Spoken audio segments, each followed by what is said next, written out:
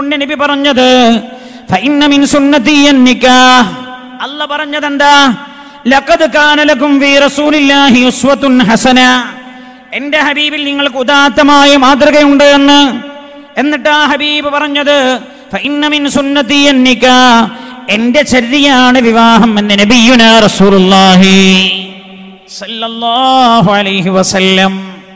ആ വിവാഹം ഇസ്ലാമികമാക്കണേ, ഇസ്ലാമിക ചിട്ടയിൽ പിടിച്ചു നിർത്തണേ എന്ന് ഓർമ്മപ്പെടുത്തുകയാണ്. കല്യാണ വിവാഹാന്വേഷണം തുടങ്ങിയാൽ തുടങ്ങി നമ്മുടെ ദുരാചാരങ്ങളുടെ നൂലാമാലകൾ. വിവാഹാന്വേഷണം മുതൽ തുടങ്ങി വിവാഹത്തിലെ ദുരാചാരങ്ങളും ദുശ്ചിന്തകളും. പെണ്ണു കാണാൻ പോവുക എന്ന് പറയുന്നൊരാചാരമുണ്ട്. എപ്പോഴാ പെണ്ണു കാണേണ്ടത്? പെണ്ണു കാണേണ്ടത് ആദ്യം തന്നെ പോയി പെണ്ണിനെ കണ്ടിട്ടില്ല, പെണ്ണ് പറ്റുമോ പറ്റില്ലേ എന്ന് ഉറപ്പിക്കേണ്ടത്. വിവാഹാന്വേഷണം നടത്തണം. നമ്മുടെ മകനെ നമ്മൾ വിവാഹം ചെയ്തു കൊടുക്കാൻ ആഗ്രഹിക്കുന്ന പെണ്ണിനെ നമ്മുടെ കുടുംബത്തിന് അവൾ യോജിച്ചവളാണോ, പറ്റിയവനാണോ, അനുയോജ്യമാണോ, ആ കുടുംബം ദീനുള്ളവളാണോ, എല്ലാം നേരത്തെ അന്വേഷണം നടത്തണം. എല്ലാ അന്വേഷണവും കഴിഞ്ഞ് നമ്മുടെ കുടുംബത്തോട് ഒത്തുപോകും എന്നു കണ്ടാൽ കുടുംബത്തിലെ ഉമ്മയും പെങ്ങന്മാരും ഒന്ന് പോയി കാണട്ടെ. ആദ്യം കണ്ടാൽ മനസ്സിലാകോ തന്റെ പൊന്നുമോനെ പറ്റിയവളാണോ അല്ലേ എന്ന്. അങ്ങനെയാ കാണേണ്ടത്. ഉമ്മയും പെങ്ങന്മാരും പറഞ്ഞാൽ പിന്നെ ഏകദേശം ഇവൻ കണ്ടാൽ അവന് പൊരുത്തപ്പെടുന്ന രീതിയിലാവും. എന്നിട്ടാ കാണാൻ പോകേണ്ടത്. 4-5 സ്ഥലത്ത് പറഞ്ഞു വെക്കുക. എന്നിട്ട് കൂടുതൽ സാമ്പത്തികമായ മെച്ചമുള്ളത് ഏതാണെന്ന് നോക്കിയിട്ട് ഉറപ്പിക്കുക. ഇതിന്റെ ഒന്നും പേര് ഇസ്ലാം എന്നല്ല. നീ കണ്ടിട്ട് പറ്റുമോ ബാക്കി കാര്യങ്ങൾ പിന്നെ അന്വേഷിക്കാമെന്നല്ല. എല്ലാ കാര്യങ്ങളും ആദ്യം അന്വേഷിച്ചു നിനക്ക് പറ്റുമെന്ന് കണ്ടെങ്കിലേ നീ കാണാൻ പോകാവോ. ഹബീബായ നബിയുനാ റസൂലുള്ളാഹി സല്ലല്ലാഹു അലൈഹി വസല്ലം തങ്ങളെ കാണാൻ പറഞ്ഞെടുത്ത് നിനക്ക് പറ്റുന്ന പെണ്ണാണോ എന്ന് കാണാനല്ല പറഞ്ഞത്. നീ ഒരു പെണ്ണിനെ വിവാഹം ചെയ്യാൻ ആഗ്രഹിച്ചാൽ നീ അവളെ കണ്ടോളോ. ദാലിക ഹറാ അയ്യുദമ ബൈനകുമാ, അത് നിങ്ങൾക്കിടയിലുള്ള സ്നേഹം ഊട്ടിയുറപ്പിക്കപ്പെടാൻ ഇടവരും എന്ന് നബിയുനാ റസൂലുള്ളാഹി. കണ്ടോ, കല്യാണം കഴിക്കാൻ പോകുന്ന പെണ്ണിനെ കാണണമെന്ന് പറഞ്ഞത് ആദ്യത്തെ ഒരു തവണ, നിക്കാഹിന് മുമ്പായി ഒറ്റത്തവണ കാണാം നിങ്ങൾക്ക്. എന്തിനാണ്? നിങ്ങൾക്കിടയിലുള്ള സ്നേഹം നാമ്പെടുക്കാനാണതെന്ന് നബിയുനാ മുഹമ്മദ് മുസ്തഫ സല്ലല്ലാഹു അലൈഹി വസല്ലം. അതുതന്നെ കാണേണ്ടതാരാ? വിവാഹം കഴിക്കുന്ന ചെറുപ്പക്കാരനാണോ ഉദ്ദേശിക്കുന്ന, വിവാഹം കഴിക്കാൻ ഉദ്ദേശിക്കുന്നവരാരാണോ അവനാ കാണേണ്ടത്. അവന്റെ സുഹൃത്തുക്കളെല്ലാം സർട്ടിഫൈ ചെയ്യേണ്ടത്. പെണ്ണ് കാണാൻ പോകുമ്പോ സുഹൃത്തിനെ കൂടെ കൂട്ടിയാലും അവനെ കോലായിലെ ഇരുത്താവോ. പെണ്ണിനെ അവനെ കാണിച്ചു കൊടുക്കരുത്. ആരാണോ പെണ്ണ് കാണാൻ പെണ്ണ് കല്യാണം വിവാഹം ചെയ്യാൻ ഉദ്ദേശിക്കുന്നത് അവനാ കാണേണ്ടത്. ഇസ്ലാം അനുവാദം തന്നത് കാണാനാണ്. എവിടെയാ കാണേണ്ടത്? സമൂഹത്തിൽ നിന്ന് ഈ നന്മയെല്ലാം ഇല്ലാതെയായി പോയിട്ടുണ്ട്. എവിടെയാ കാണേണ്ടത്? ഞാൻ ഇപ്പോഴും ഓർക്കുന്നു, ഞാൻ അഫ്ളലുൽ മട്ടന്നൂരിൽ പഠിപ്പിച്ചൊരു പെൺകുട്ടിയാണ്. പഠിച്ചുകൊണ്ടിരിക്കുമ്പോഴേ ആ കുട്ടി ഒരുത്തൻ കാണാൻ വന്നോ.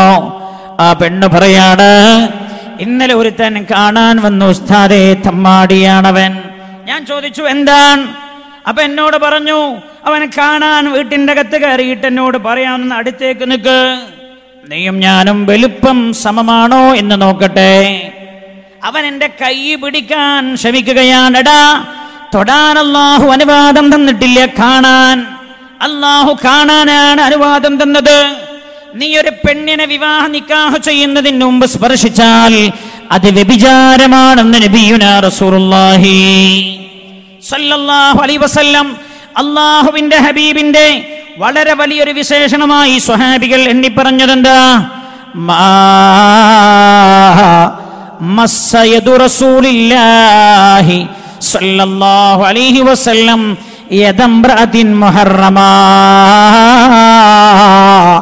മഹറമല്ലാത്ത ഒരു പെണ്ണിനെ അല്ലാഹുവിന്റെ ഹബീബ് സ്പർശിച്ചിട്ടില്ല എന്ന് സ്വഹാബികൾ ഹബീബിനെ കുറിച്ച് രേഖപ്പെടുത്തുന്നുണ്ട്.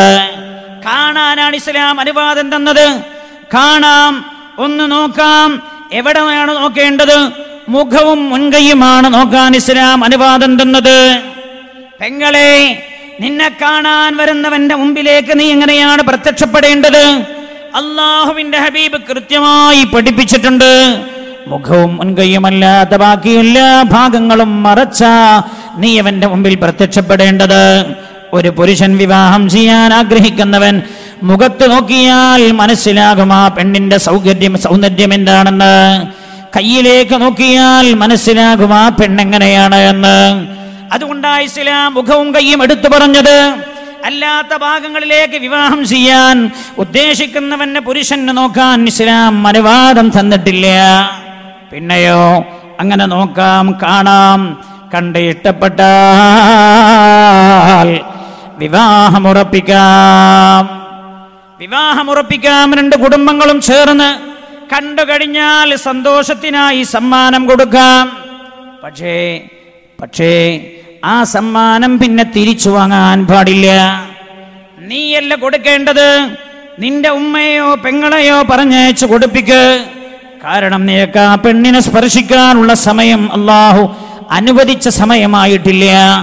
അതിന് നിക്കാഹ് ചെയ്യണം. ഞങ്ങളുടെ നാട്ടിലൊക്കെ ഒരു സമ്പ്രദായമുണ്ട്, കണ്ടോസാരം എന്നാണ് അതിന് പറയാ. കണ്ടാൽ കൊടുക്കുന്ന ഓസാരം എന്നർത്ഥം. ഇവിടെ ഉണ്ടോന്ന് അറിയില്ലെങ്കിൽ കണ്ടാൽ ഇല്ലേ, കണ്ടോസാരം എന്നാ പറയാ. കണ്ടോസാരം നിങ്ങളെന്താ അതിന് പറയാന്നറിയില്ല. ഗിഫ്റ്റ് എന്നൊക്കെ പറയും ഇന്നത്തെ കുട്ടികൾ. ഗിഫ്റ്റ് കൊടുക്കണ്ടേന്ന് പറയും. എന്താ ഗിഫ്റ്റ്? കണ്ടു കഴിഞ്ഞാൽ ഇഷ്ടപ്പെട്ട് എന്നറിയിക്കാനാണ് ഗിഫ്റ്റ്. ഇഷ്ടപ്പെട്ട് എന്നറിയിക്കാൻ റസൂലുള്ള പറഞ്ഞ ഗിഫ്റ്റ് കൊടുക്കാൻ മാത്രമല്ല, ഇഷ്ടപ്പെട്ടെന്ന് പറയാനാ. നീ ഒരാളെ ഇഷ്ടപ്പെട്ട അയാളോട് പറയണം, എനിക്ക് നിങ്ങളോട് വലിയ ഇഷ്ടമാണ് എന്ന് പറയണം. അല്ലാഹുവിന്റെ ഹബീബ് നബിയുനാ റസൂലുള്ളാഹി സല്ലല്ലാഹു അലൈഹി വസല്ലം തങ്ങൾ പഠിപ്പിച്ചത് അങ്ങനെയാണ്. ഇനി സമ്മാനം കൊടുക്കുന്നതിന് എതിരൊന്നുമല്ല ഇസ്ലാം. പക്ഷേ കൊടുത്ത സമ്മാനം പിന്നെ തിരിച്ചു വാങ്ങാൻ പാടില്ല.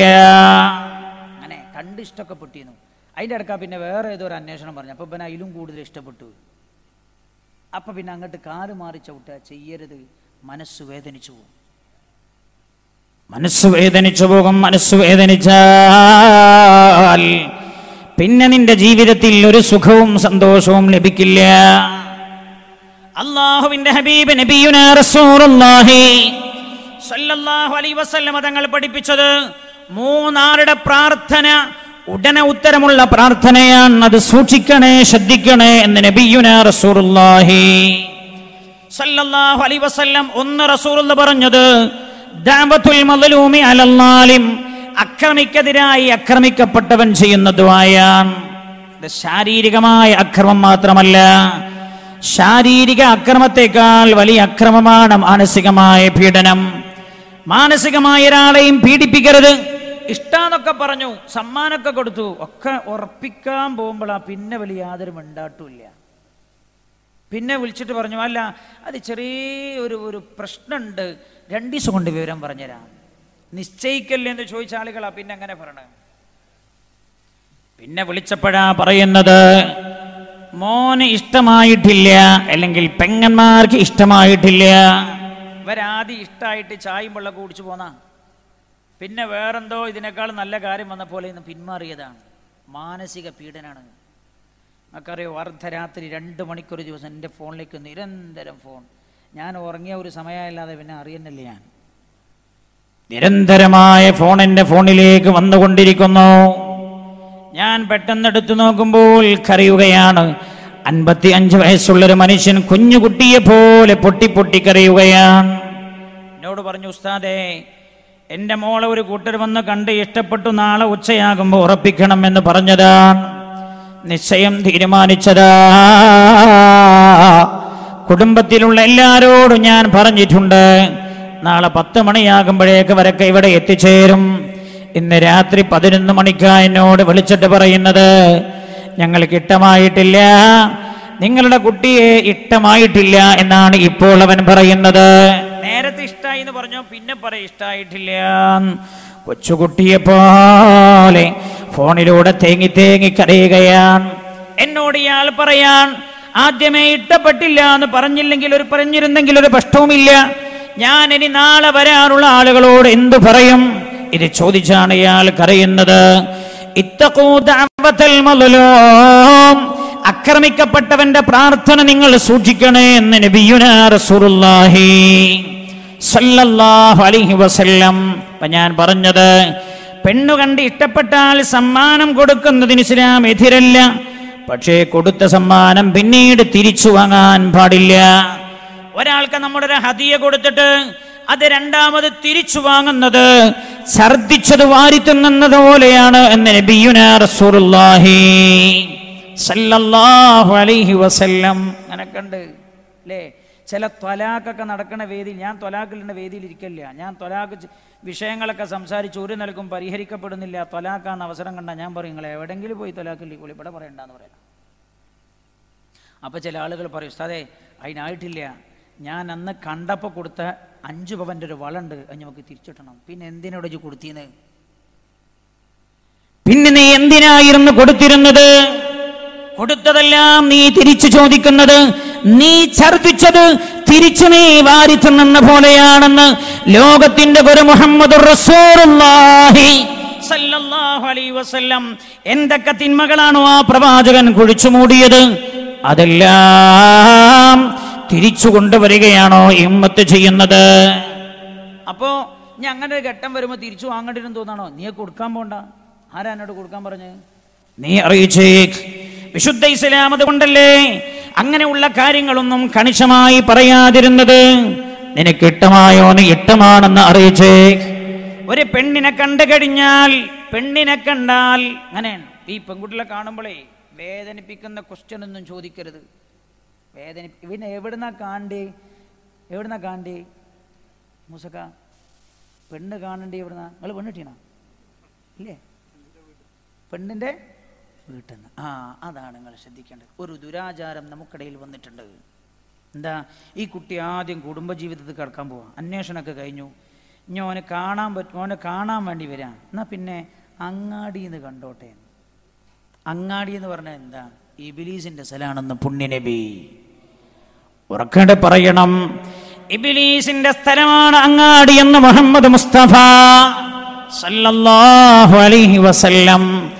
അല്ലാഹുവിന് അബ്ഗളുൽ അമാകിൻ, പടച്ച റബ്ബിന് ഏറ്റവും കോപമുള്ള സ്ഥലമാണ് അൽ അസ്വാഖ്, അങ്ങാടികൾ എന്ന് ലോകത്തിന്റെ ഗുരു മുഹമ്മദുർ റസൂലുള്ളാഹി. കുടുംബജീവിതം എന്ന് പറയുന്നത് അല്ലാഹു പവിത്രമായി കൽപ്പിക്കുന്ന ഒരു ബന്ധമാണ്. ആ ബന്ധത്തിന്റെ തുടക്കമുണ്ടാകേണ്ടത് അങ്ങാടികളിൽ വെച്ചല്ല, വീടുകളിൽ വെച്ചാണ് പെണ്ണിനെ കാണേണ്ടത്. അതിനൊരു കണിശമായ നിയമം പറഞ്ഞിട്ടില്ലെങ്കിലും അങ്ങാടി വെച്ച് കാണൊരു സുഖല്ല. നീയും നിന്റെ ഭാര്യയും തമ്മിലുള്ള കുടുംബജീവിതത്തിന്റെ സമാരംഭം കുറിക്കുന്നത് ആ നോട്ടത്തിലൂടെയാണല്ലോ. ആ നോട്ടം ഒരങ്ങാടിയിലോ കടയിലോ ഷോപ്പിംഗ് കോംപ്ലക്സിലോ വെച്ചാവുക. അങ്ങനെയല്ല ഉണ്ടാവേണ്ടത്. നിന്റെ വീട്ടിൽ വെച്ചാൻ, ഇനി നിന്റെ വീട്ടിൽ വെച്ച് കാണാൻ പ്രയാസമുണ്ടോ? നിന്റെ കുടുംബക്കാരുടെ വീട്ടിലായിക്കോട്ടെ. അങ്ങാടിയിൽ വെച്ചല്ല പെണ്ണ് കാണേണ്ടത്. അങ്ങാടിയിൽ വെച്ചല്ല പെണ്ണ് കാണേണ്ടത്. അധർമ്മമാണത്. നന്മകൾക്കെതിരെയുള്ള പോരാട്ടത്തിൽ നമ്മുടെ തിന്മകൾക്കെതിരെയുള്ള പോരാട്ടത്തിൽ നമ്മുടെ അപജയമാണത്. അല്ലാഹു സുബ്ഹാനഹു വ തആല നന്മകളോടൊപ്പം നിൽക്കാൻ നമുക്ക് അല്ലാഹു തൗഫീഖ് ചെയ്യുമാറാകട്ടെ. പെണ്ണു കാണേണ്ടത് വീട്ടിൽ നിന്നാണ്. ഇന്ന് ഞാൻ പറഞ്ഞ്, പെണ്ണെ കണ്ടാൽ ഇഷ്ടപ്പെടുന്ന അന്വേഷണത്തിൽ ബോധ്യപ്പെട്ടാലാ കാണേണ്ടത്. ഫോട്ടോ ഒക്കെ അയച്ചു കൊടുക്കാൻ പറ്റുമോ? വാട്സപ്പിൽ ഫോട്ടോ ഒന്നും അയക്കരുത് എല്ലാവർക്കും. ഈ ഫോട്ടോ വെച്ച് എന്തും ചെയ്യാൻ പറ്റും അല്ലേ? ഒരാളെ ഫോട്ടോ കിട്ടിയാൽ അയാളുടെ വസ്ത്രം മുഴുവൻ ഉരിഞ്ഞു മാറ്റിയിട്ട് വിവസ്ത്രയാക്കാൻ പറ്റും.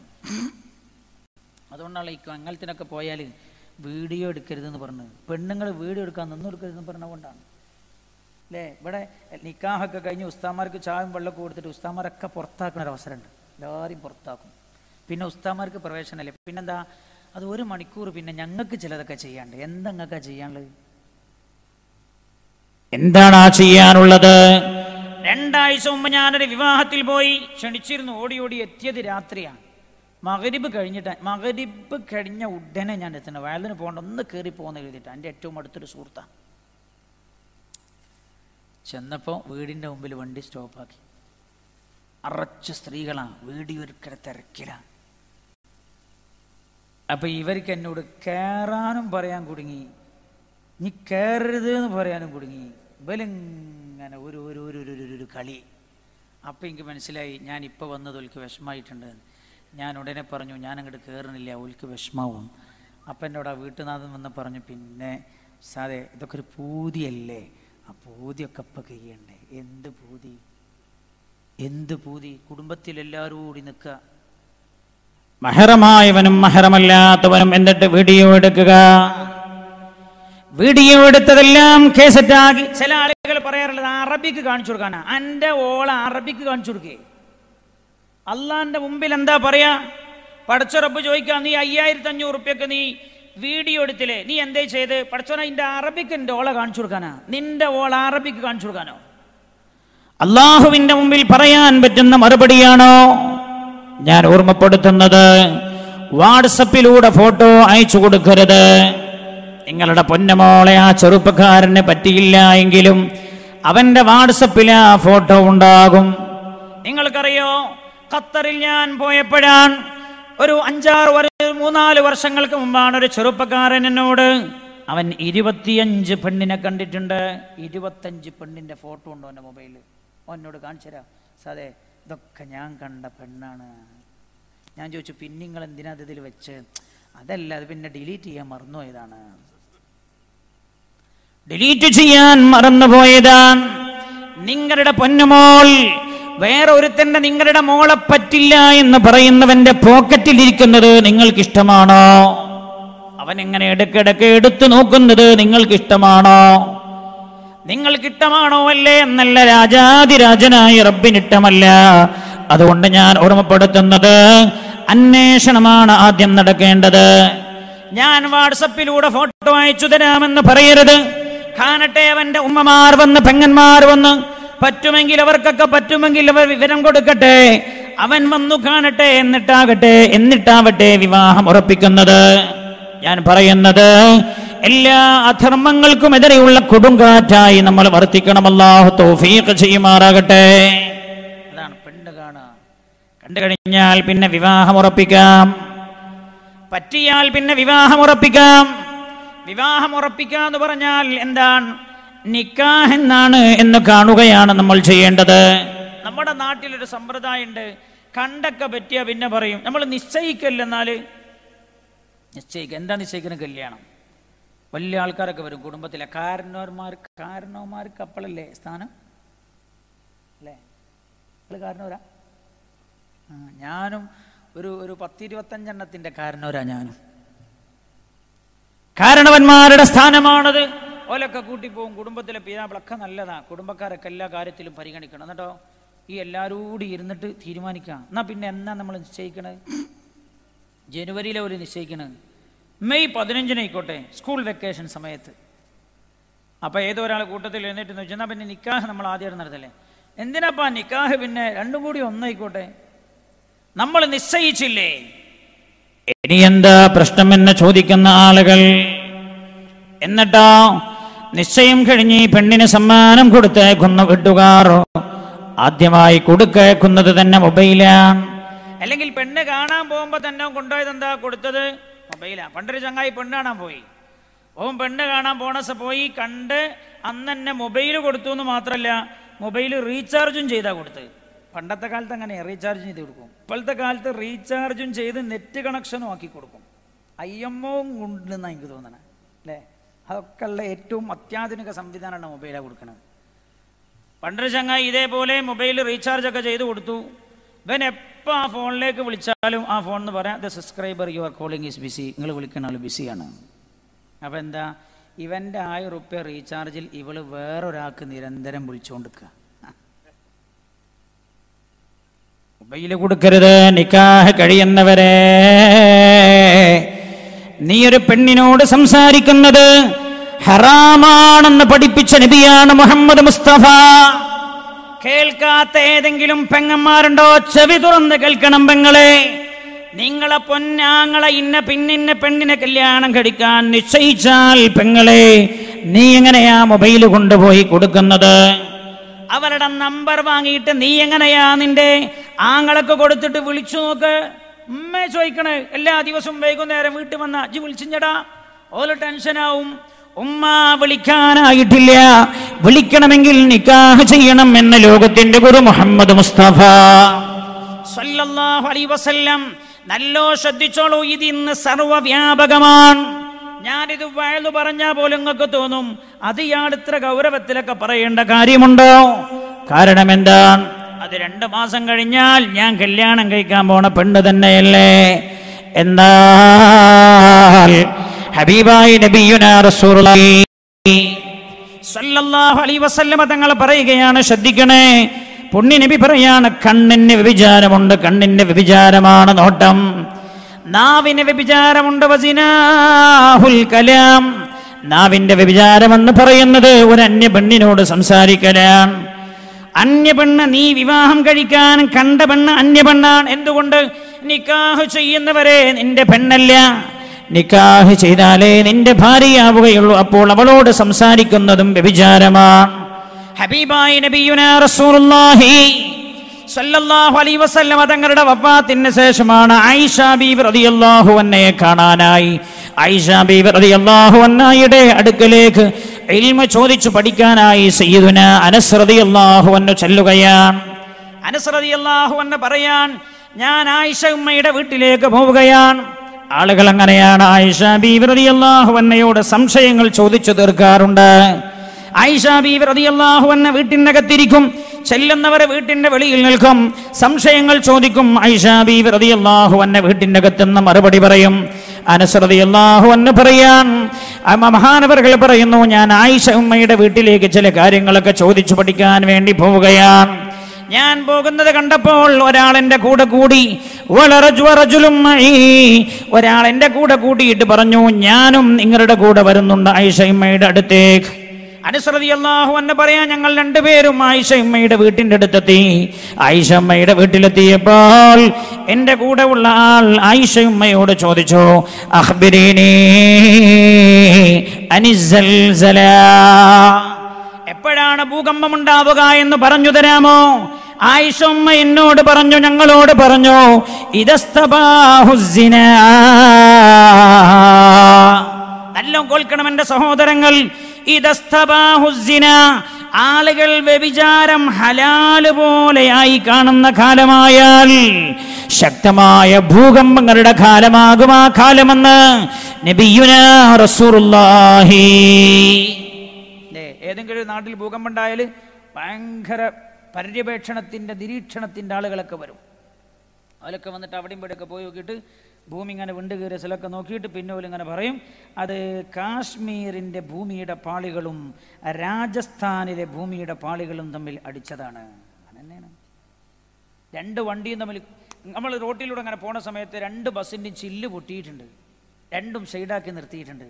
അപ്പം നമുക്ക് മനസ്സിലാവും എന്ത്, 2 ബസ്സും കൂട്ടിയിടിച്ചതാ. 2 ബസ്സും സ്വന്തം കൂട്ടിയിരിക്കൂല, പിന്നെ ഒരു ഡ്രൈവർ ഉറങ്ങിപ്പോയതാണ്. അതാ അതിൻ്റെ കാരണം. അതാണ് ഇതിന്റെ കാരണം. ഇവർ പറയുന്ന കാരണം കോസ്, ഇവർ കാരണം മാത്രമാണ് പറയുന്നത്. അല്ലാഹുവിന്റെ ഹബീബാണ് കോസ് ഓഫ് ദി കോസ്, കാരണത്തിന്റെ കാരണം.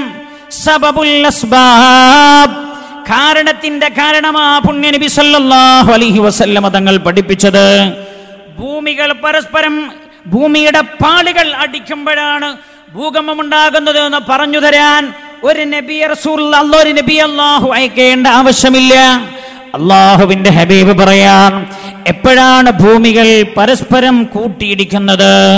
ഇദസ്തബാഹുസ്സിന, ആളുകൾ വ്യഭിചാരം ഹലാല് പോലെ ആയി കാണുന്ന കാലമായാൽ. അല്ലേ, ഞാൻ ചോദിക്കട്ടെ നിങ്ങളോട്, കുടുംബത്തിൽ ഒരാളെ വിവാഹം കണ്ടൊക്കെ ഉറപ്പിച്ചിട്ട് ആ ചെറുപ്പക്കാരൻ ആ പെണ്ണിനെ വിളിച്ചു എന്ന ആൾക്കാർ ആരെങ്കിലും പ്രശ്നമാക്കുമോ? പണ്ടത്തന്മാരും വാപ്പാരും പോയപ്പാക്കൂലേ? ഇപ്പൊ ഈ വാല് ഞാൻ പറഞ്ഞാൽ പോലും പറയില്ലേ, അയാളെന്ത് മങ്കൂസ മുസ്ലിയാരാ, ഈ ജാതി കാലത്ത് ആ വർത്താനത്തിനൊക്കെ വലിയ പ്രസക്തി ഉണ്ടോ? തന്നെയാണ് ഈ പറഞ്ഞത്. ഇദസ്തബാഹുസ്സിന, ആളുകൾ വ്യഭിചാരം ഹലാല് പോലെയായി കാണുന്ന കാലമായാൽ അന്നാണ് ഖിയാമത്ത് നാളിനോട് അനുബന്ധമായുള്ള ഭൂകമ്പങ്ങളെന്ന് നബിയുനാ റസൂലുള്ളാഹി. അതുകൊണ്ട് ഞാൻ ഓർമ്മപ്പെടുത്തുന്നു എൻ്റെ സഹോദരങ്ങളോട്, നിശ്ചയം കഴിഞ്ഞാലും സംസാരിക്കാനുള്ള അവസരമില്ല. ഒരു കാര്യം പ്രത്യേകം ഞാൻ അറിയിക്കുന്നത്, നിശ്ചയിക്കുകയില്ല നമ്മൾ ചെയ്യേണ്ടത്, വേഗം നിക്കാഹ് നടത്താനുള്ള കാര്യങ്ങളാണ് നമ്മൾ ഒരുക്കേണ്ടത്. 4 മാസം കഴിഞ്ഞ് കല്യാണവും നിക്കാഹും ഒരുമിച്ചെന്നല്ല. നിക്കാഹ് വേഗം നടത്തിയേ. നിക്കാഹിന് എന്താ ചെലവ്? ഒരു ചെലവില്ല. നിക്കാഹിന് എന്താ ചെലവ്? അബ്ദുള്ളാജി, നിങ്ങൾ ആയഞ്ചേരിയിലൊക്കെ എന്താ ചെലവ്? നിക്കാഹിന് ആവുന്ന കൊടുത്താൽ മതി. നമ്മളെ പിന്നെ ഔദാജിലെ അമ്മദാജിക്ക് പറയാം, ആവണത് കൊടുത്താൽ മതി. അതിന് റസൂൽ പറഞ്ഞ അഖല്ലു മുത്തമവ്വിലിൻ, വിലമതിക്കാൻ പറ്റാവുന്ന ഏറ്റവും ചെറുതുമതി. വിലമതിക്കാൻ പറ്റാവുന്ന ഏറ്റവും ചെറുതുമതി. നമ്മൾ വലുത കൊണ്ടേക്ക് എന്താ മോശല്ലേ? എൻ്റെ ഏട്ടൻ്റെ കുട്ടിക്ക് പോൻ കൊടുത്ത് 10 പവനല്ലേ? ആരോടോ എന്നോട് മോശല്ലേ എന്ന് പറഞ്ഞ് ചെയ്യാനല്ല പറഞ്ഞത്, നിനക്ക് ചെയ്യുന്നതാ ചെയ്യേണ്ടത്. അള്ളാന്റെ ദീന് ഭാരണ്ടാക്കിയിട്ടില്ല, നമ്മളാ ഭാരണ്ടാക്കി. അള്ളാഹുവിന്റെ ദീനിനെ കോലം മറിച്ചത് നമ്മളാ. പൊന്ന് വേണമെന്നൊരു നിബന്ധനയില്ല, പൊന്ന് വേണമെന്നൊരു നിബന്ധനയില്ല. അഖല്ലു മുത്തമവ്വിലിൻ, വില മതിക്കാൻ പറ്റുന്ന ഏറ്റവും ചെറുതായാലും മതി. ഏറ്റവും നല്ല നിക്കാഹ് ഏതാ? ഹബീബായ നബിയുനാ റസൂലുള്ളാഹി സല്ലല്ലാഹു അലൈഹി വസല്ലമ തങ്ങൾ പറഞ്ഞത് ഏറ്റവും നല്ല നിക്കാഹിനെ കുറിച്ച്, അഖല്ലുഹാ മഹറാ, മഹർ കുറഞ്ഞ നിക്കാഹാണ് ഏറ്റവും നല്ല നിക്കാഹ് എന്ന് നബിയുനാ റസൂലുള്ളാഹി. റസൂലുള്ളാഹിക്ക് ഏറ്റവും ഇഷ്ടപ്പെട്ട നിക്കാഹ് ഏറ്റവും ചെറിയ മഹറുള്ള നിക്കാഹാണ്. എന്താ കാരണം? ഈ കല്യാണം ത്വലാഖ് ചൊല്ലുന്ന അവസരം ഉണ്ടായി നിൽക്കുക, എന്നാലും തർക്കം ഉണ്ടാവില്ല അവിടെ. കാരണം എന്താ? ആ ഓലെടുത്തോട്ടെ. 10 പവനം കൊടുത്താലാ പിന്നെ ഇവൻ ചോദിക്കുക, ഉസ്താദെ പിന്നെ ഓല് തമ്മിൽ യാതൊരു ശാരീരിക ബന്ധവും ഉണ്ടായിട്ടില്ല എന്നാ പറഞ്ഞത്, അപ്പൊ പിന്നെ മഹർ മുഴുവൻ നമുക്ക് കിട്ടൂലേ? മഹർ മുഴുവൻ കിട്ടൂല. നിക്കാഹ് ചെയ്താൽ അങ്ങനെയാണെങ്കിൽ തന്നെ പകുതി കിട്ടുള്ളൂ. ശാരീരികമായ ബന്ധമുണ്ടായാലോ മഹറിന്റെ ഒരംശം പോലും നീ തിരിച്ചു ചോദിക്കാൻ പറ്റൂല. മഹർ പെണ്ണിനുള്ളതാണ്. അത് നീ ശാരീരികമായി ബന്ധപ്പെട്ടില്ല എങ്കിൽ നിക്കാഹ് കഴിഞ്ഞാൽ തന്നെ പകുതി പെണ്ണിനാണ്. ശാരീരികമായ ബന്ധമുണ്ടായിട്ടുണ്ടെങ്കിലോ പൂർണ്ണമായും പെണ്ണിന് അവകാശപ്പെട്ടതാണ്. നിനക്ക് നീ അത് തിരിച്ചു ചോദിക്കാൻ പാടില്ല. അഖല്ലു മുത്തമവ്വിലിൻ, വിലമതിക്കാൻ പറ്റുന്ന ഏറ്റവും ചെറുതുമതി മഹർ എന്ന് നബിയുനാ റസൂലുള്ളാഹി സല്ലല്ലാഹു അലൈഹി വസല്ലം. ഞാൻ ലക്ഷദ്വീപ് പോയി, അമീനി ദ്വീപിൽ. അവിടെ ഒരു 5-8 കൊല്ലം ഒരു വയലിന് 12 ദിവസം നീണ്ടുന്നൊരു വയലാണ്. റബീഉൽ അവ്വൽ 12-ന് പോയിട്ട് ഞാൻ തീരാൻ കുടുങ്ങിപ്പോയി. കാരണം ആകെ 2.5 കിലോമീറ്റർ ദ്വീപുള്ളൂ. അങ്ങോട്ടും ഇങ്ങോട്ടും 12 ദിവസം ആ ദ്വീപിൽ എവിടെ നിൽക്കാനാ? 12 ദിവസം. അന്ന് ഞാനൊരു മംഗലത്തിൽ പങ്കെടുത്തു. അവിടെ ആ മംഗലത്തിൽ പങ്കെടുത്തപ്പോൾ മഹർ 100 റുപ്യ, 100 റുപ്യ മഹർ. അപ്പം ഞാൻ അവിടെ ഉള്ള ആളോട് ചോദിച്ചപ്പോൾ അയാൾ പറഞ്ഞു, ഉസ്താദേ 100 റുപ്യയുടെ മഹർ ഇപ്പം ചില സ്ഥലത്തൊക്കെ 1000 റുപ്യ ആയി തുടങ്ങിയിട്ടുണ്ട്. 8 കൊല്ലം മുമ്പാ അവിടെ പൈസ മഹർ. എന്നാൽ നമ്മുടെ പിതാവായ ആദം അലൈഹിസ്സലാം ഹവ്വാ ബീവി റളിയല്ലാഹു അൻഹാക്ക് നൽകിയ മഹർ അസ്സലാത്തു അലാ റസൂലില്ലാഹ്, റസൂലുള്ളാഹിന്റെ മേൽ സ്വലാത്തു ചൊല്ലലാണ്. അല്ലേ? മഹർ റസൂലുള്ളാഹിന്റെ മേൽ 10 സ്വലാത്ത് ചൊല്ലിയിട്ട് അതാ മഹറാക്കി കൊടുത്തത്. ഹബീബായ നബിയുനാ റസൂലുള്ളാഹി സല്ലല്ലാഹു അലൈഹി വസല്ലം തങ്ങളുടെ സന്നിധിയിലേക്ക് ഒരു സഹാബി കയറി വന്നു.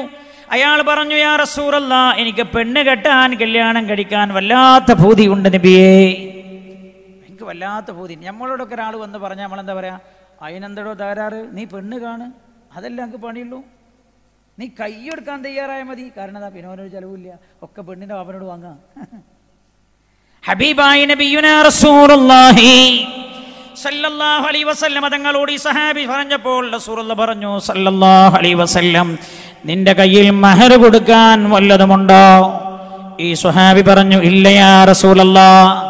റസൂലുള്ളാഹി പറഞ്ഞു, ഇദ്ഹബ്, നിങ്ങൾ പോവുക, എന്നിട്ടോ മഹർ കൊടുക്കാൻ പറ്റുന്ന വല്ലതുമുണ്ടോ എന്ന് കണ്ടെത്തി വരണേ എന്ന് പറഞ്ഞു. ഇയാൾ പോയി ഒരുപാട് അന്വേഷിച്ചു തിരിച്ചു വന്നിട്ട് പറഞ്ഞു, യാ റസൂലല്ലാഹ്, മഹർ കൊടുക്കാനുള്ള ഒന്നും എനിക്ക് കിട്ടിയിട്ടില്ല നബിയേ. പുണ്യ നബി സല്ലല്ലാഹു അലൈഹി വസല്ലം തങ്ങൾ ചോദിച്ചു, ഒരു ഇരുമ്പിന്റെ മോതിരമെങ്കിലും നിനക്ക് ലഭിക്കുമോ? കേൾക്കണം ഈ ഹദീസ്. ഒരു ഇരുമ്പിന്റെ മോതിരമെങ്കിലും നിനക്ക് ലഭിക്കുമോ? അല്ലാഹുവിന്റെ ഹബീബിനോട് പറഞ്ഞു. യാൾ പറഞ്ഞു, യാ റസൂലല്ലാഹ്, ഞാൻ ഒരുപാട് അന്വേഷിച്ചെങ്കിലും എനിക്ക് കിട്ടിയില്ല നബിയേ.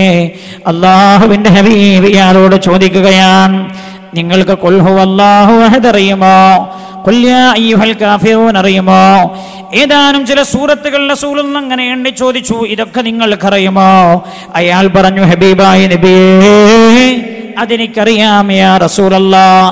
അള്ളാഹുവിന്റെ ഹബീബ് അപ്പോൾ ഈ സ്വഹാബിയോട് പറഞ്ഞു, എന്നാൽ നിങ്ങൾ നിങ്ങളുടെ ഭാര്യയാവാൻ പോകുന്നവളെ ഈ സൂറത്തുകൾ അവൾക്ക് പഠിപ്പിച്ചു കൊടുക്കുക എന്നതും മഹറായി നിങ്ങൾ അവളെ കല്യാണം ചെയ്തോളൂ എന്ന് നബിയുനാ റസൂലുള്ളാഹി. കണ്ടോ, പരിശുദ്ധ പുണ്യ നബി സല്ലല്ലാഹു അലൈഹി വസല്ലം. ഹബീബായ റസൂൽ ഒരു ഭാരവും നമ്മളെ തലയിൽ വെച്ച് കിട്ടിയിട്ടില്ല. ഖുർആൻ എന്താ റസൂലുള്ളാഹിനെ കുറിച്ച് പറഞ്ഞത്? യഅ്മുറുഹും ബിൽ മഅറൂഫി വയൻഹാഹും അനിൽ മുൻകർ വയുഹല്ലു ലഹുമുത് ത്വയ്യിബാത് വയുഹർരിമു അലൈഹിമുൽ ഖബായിസ് യഅ്മുറുഹും ബിൽ മഅറൂഫ്. എല്ലാ നന്മയും ജനങ്ങളോട് കൽപ്പിക്കാൻ വന്ന നബിയാണ്. യഅ്മുറുഹും ബിൽ മഅറൂഫി വയൻഹാഹും അനിൽ മുൻകർ. എല്ലാ തിന്മയും വിരോധിക്കാൻ വന്ന നബിയാണ്. എല്ലാ നന്മയും കൽപ്പിക്കുക, എല്ലാ തിന്മയും വിരോധിക്കുക. വയളവഹന്നും മിസ്റഹും. എല്ലാ ഭാരങ്ങളും ഇറക്കി വെക്കാൻ വന്ന നബിയാണ്. എല്ലാ ഭാരവും ഇറക്കി വെച്ചിട്ടുണ്ടല്ലോ, നമ്മളത് കീറാമുട്ടിയാക്കി. നമ്മളെന്ത് റസൂലുള്ള പറഞ്ഞെന്താ? നിക്കാഹിന് 6 നിബന്ധന പറഞ്ഞു സല്ലല്ലാഹു അലൈഹി വസല്ലം. നിക്കാഹിനാകെ പറഞ്ഞത് 6 നിബന്ധന. 1, വിവാഹം കഴിക്കുന്ന പെണ്ണ്, ഈ പെണ്ണിനെ വിവാഹം കഴിക്കാൻ ഉദ്ദേശിക്കുന്ന ചെറുപ്പക്കാരൻ അല്ലെങ്കിൽ പുരുഷൻ. 2, 3 ഇവ രണ്ടുപേരെയും വിവാഹം ചെയ്തു കൊടുക്കുന്ന പെണ്ണിന്റെ വലിയ. 3, 4 ഇവർ തമ്മിൽ ബന്ധം സ്ഥാപിക്കുന്ന സീഗ വചനം.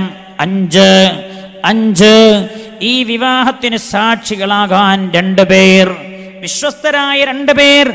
6 ഇവർ തമ്മിലുള്ള വിവാഹ മൂല്യം.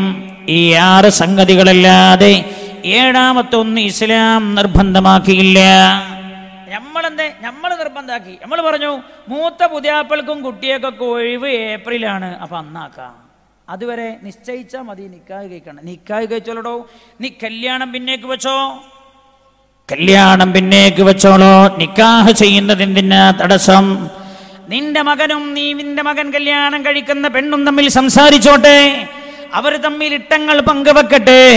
എന്തിനാണിത് ഹറാമിന്റെ ചാർട്ടിൽ എഴുതി വെക്കപ്പെടുന്ന രംഗമുണ്ടാക്കുന്നത്? അതുകൊണ്ട് നിശ്ചയിക്കുക എന്ന തമ്മാടിത്തരമുണ്ടാകരുത്. ഒരടുത്ത കാലത്തിനേക്കൊക്കെ നിശ്ചയിക്കുക എന്ന് പറഞ്ഞാൽ കുഴപ്പമില്ല. അതിപ്പോൾ 1 മാസം 1.5 മാസം ഉണ്ടോ കുഴപ്പമില്ല. പക്ഷെ സംസാരിക്കരുത്. വേറെ ചില നിശ്ചയമുണ്ട്. ആ നിശ്ചയം തനി തമ്മാടിത്തരാം. എന്താണ് ആ നിശ്ചയം?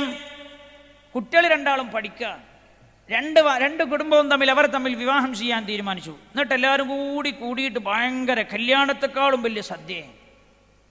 എല്ലാവരും കൂടിയിട്ട് നിശ്ചയിക്കാണ്, എൻ്റെ മോളോ ഇന്നാലിന്നാളുടെ മകനും തമ്മിൽ കല്യാണം ചെയ്യാൻ തീരുമാനിച്ചിട്ടുണ്ട്. കല്യാണം ഓലിപ്പോ MBBSന് 2ാം വർഷം പഠിക്കാണ്. കോഴ്സ് പൂർത്തിയാക്കിയതിന് ശേഷം കല്യാണം ഉണ്ടാവുള്ളൂ. കല്യാണം എന്നാണ് പിന്നെ നമ്മൾ നിശ്ചയിക്കുന്നതിനാണ്. പിന്നെ എന്തിനാ കഴിച്ച് കൂടിയത്? പിന്നെ എന്തിനാ കൂടിയത് നിങ്ങൾ? ഇതഞ്ഞ് ഞങ്ങൾ 2ആളും മക്കൾ ബാംഗ്ലൂരോ ലാൽബാഗിലോ എറണാകുളത്തോ മറൈൻ ബീച്ചിലോ എവിടെയെങ്കിലും ഒന്നും കണ്ടാൽ നിങ്ങൾ എന്താ വേണ്ട, കുഴപ്പമാക്കണ്ട. ഓല് 5 കൊല്ലം കഴിഞ്ഞാൽ ഭാര്യയും ഭർത്താവും ആവാൻ പോവാണ്. ഇതിനാ പറയാ ലോകത്തെ ഏറ്റവും വലിയ നീചമായ ഏറ്റവും നീചമായ സംസ്കാരം എന്നതിനാ പറയാ. ഇത് നമ്മുടേതല്ല, ഇത് പാശ്ചാത്യൻ്റെതാണ്, നമ്മുടെ സംസ്കാരമല്ല. പാശ്ചാത്യ ലോകത്തെ സംസ്കാരം എന്ന് പറഞ്ഞാൽ സ്കൂളിലേക്ക് പോകുന്ന കോളേജിലേക്ക് പോകുന്ന കുട്ടിയോട് അമ്മ പറയും അല്ലേ, ചോറിന്റെ ടിഫിൻ കൊടുക്കുന്നതോടൊപ്പം കോണ്ടവും അവരുടെ കയ്യിൽ കൊടുക്കും. കോണ്ടം 4-5 കൊല്ലം ഒരു പുരുഷന്റെ കൂടെ ഒരു പെണ്ണ് ശയ്യാവലംബിയായി, അല്ലെങ്കിൽ ഒരു പെണ്ണ് തന്റെ ആഗ്രഹങ്ങൾ മുഴുവൻ സാധിപ്പിച്ചു, എന്നിട്ടാണ് വിവാഹം ചെയ്യാൻ പറ്റുമോ പറ്റില്ലേ എന്ന് തീരുമാനിക്കുന്നത്. ഇതെന്റെയും നിങ്ങളുടെയും സംസ്കാരമാക്കുകയോ അല്ലാഹു റബ്ബുൽ ഇസ്സത്തിന്റെ ദീനിനെ കോലം മറിക്കുകയോ? യഅ്മുറുഹും ബിൽ മഅറൂഫി വയൻഹാഹും അനിൽ മുൻകർ. ആ ഹബീബ് കൊണ്ടുവന്ന നന്മയെ തകിടം മറിച്ചവരാണവർ. ആ ഹബീബ് കൊണ്ടുവന്ന നന്മയെ തകിടം മറിക്കുന്നവരാണവർ. ഞാൻ പറയുന്നത് നിക്കാഹ് ചെയ്തു കൊടുത്തേ, ഒരു പഠിച്ചോട്ടെ, 10 കൊല്ലം കഴിഞ്ഞ് കല്യാണം ചെയ്തോളൂ, ഒരു കുഴപ്പമില്ല. എല്ലാവരും കല്യാണം സുന്നത്തപ്പളാ? അല്ല, കല്യാണമല്ല, സദ്യ കൊടുക്കൽ സുന്നത്തപ്പളാ? വീട്ടിൽ കൂടിയതിന് ശേഷം വീട്ടിൽ കൂടിയതിന് ശേഷം തന്നെ നിക്കാഹൊക്കെ കഴിഞ്ഞിട്ട് അങ്ങോട്ടും ഇങ്ങോട്ടും പിന്നെ ഭാര്യയെ ഭർത്താവിൻ്റെ വീട്ടിലേക്ക് കൊണ്ടുപോയി ഒരു വീട്ടിൽ കൂടി കഴിഞ്ഞിട്ടാണ് വലീമത്ത്. ശരിക്കുള്ള സുന്നത്തായ വലീമത്ത്. അങ്ങനെ അറബികളൊക്കെ അങ്ങനെ വലീമത്ത് കൊടുക്കില്ലെന്ന് തോന്നുന്നു അല്ലേ? അവതൊക്കെ അവതൊക്കെ പേരെന്നെ അറബി അബ്ദുള്ള ഹാജി എന്നാണ്. നിങ്ങൾ നോക്കിയാണ് ഒരു മലയാളി അബ്ദുള്ള ഹാജിക്ക് പേര് കിട്ടിയത് അറബി അബ്ദുള്ള ഹാജി. എന്താ മൂപ്പര് കലാമ നല്ല മൂപ്പര് അറബി സംസാരിക്കേണ്ട നമുക്ക് തോന്നും മൂപ്പര് ഖത്തരി തുണിങ്കുപ്പായിട്ടതാണെന്ന് തോന്നാം. ഒരു ഖത്തരിയായ അറബി തുണിങ്കുപ്പായിട്ട് നല്ല കലാമാണ്. അള്ളാഹു ആരോഗ്യവും ദീർഘായുസ്സും ഒക്കെ കൊടുക്കട്ടെ. റബ്ബ് സുബ്ഹാനഹു വ തആല ആരോഗ്യവും ദീർഘായുസ്സും പ്രദാനം ചെയ്യുമാറാകട്ടെ.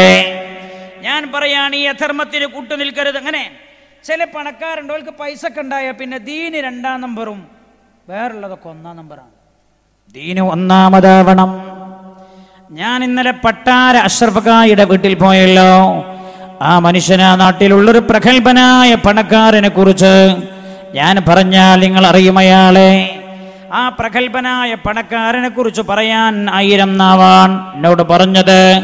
അവർക്ക് ദീനാണ് 1ാമത്, അത് കഴിഞ്ഞേ മറ്റെന്ത് കാര്യമുള്ളോ. എന്നോട് പറഞ്ഞു, എനിക്കറിയാം ഒരു സുഹൃത്ത് എന്നെ ഇവിടെ നിന്ന് വിളിച്ചിരുന്നു. എന്നോട് പറഞ്ഞു, ഞങ്ങളുടെ മഹല്ലിലെ ഖത്തീബിന്റെ പോസ്റ്റിന്റെ ചാൻസ് ഉണ്ട്, നിങ്ങൾ വരുമോ എന്ന് ചോദിച്ചെന്നെ വിളിച്ചിട്ടുണ്ടായിരുന്നു. ഒരു ഹുദവിയാണ് വിളിച്ചത്. അപ്പൊ ആ സഹോദരൻ എന്നോട് പറഞ്ഞു, ഞങ്ങൾ ഇന്നാളിന്നാളുടെ സക്കാത്തിന്റെ വിഹിതങ്ങൾ എത്തിച്ചു കൊടുക്കാൻ ഞങ്ങൾ 2 പേര് ശമ്പളം കൊടുത്ത് നിർത്തിയിരിക്കുകയാണ്. അവകാശപ്പെട്ടവർക്ക് എത്തിച്ചു കൊടുക്കാൻ. ലോകത്തെ വിവിധങ്ങളായ രാജ്യങ്ങളിൽ ബിസിനസ് ശൃംഖലകൾ ഉള്ളവരാണവർ. എന്നോട് പറയാം, ദീനാണ് അവർക്ക് 1ാമത്, അത് കഴിഞ്ഞേ അവർക്ക് മറ്റുള്ളതുള്ളൂ. അങ്ങനെയാണ് ഒരു ധനാഢ്യനാവേണ്ടത്. ഒരു ധനാഢ്യനാവേണ്ടത് അങ്ങനെ.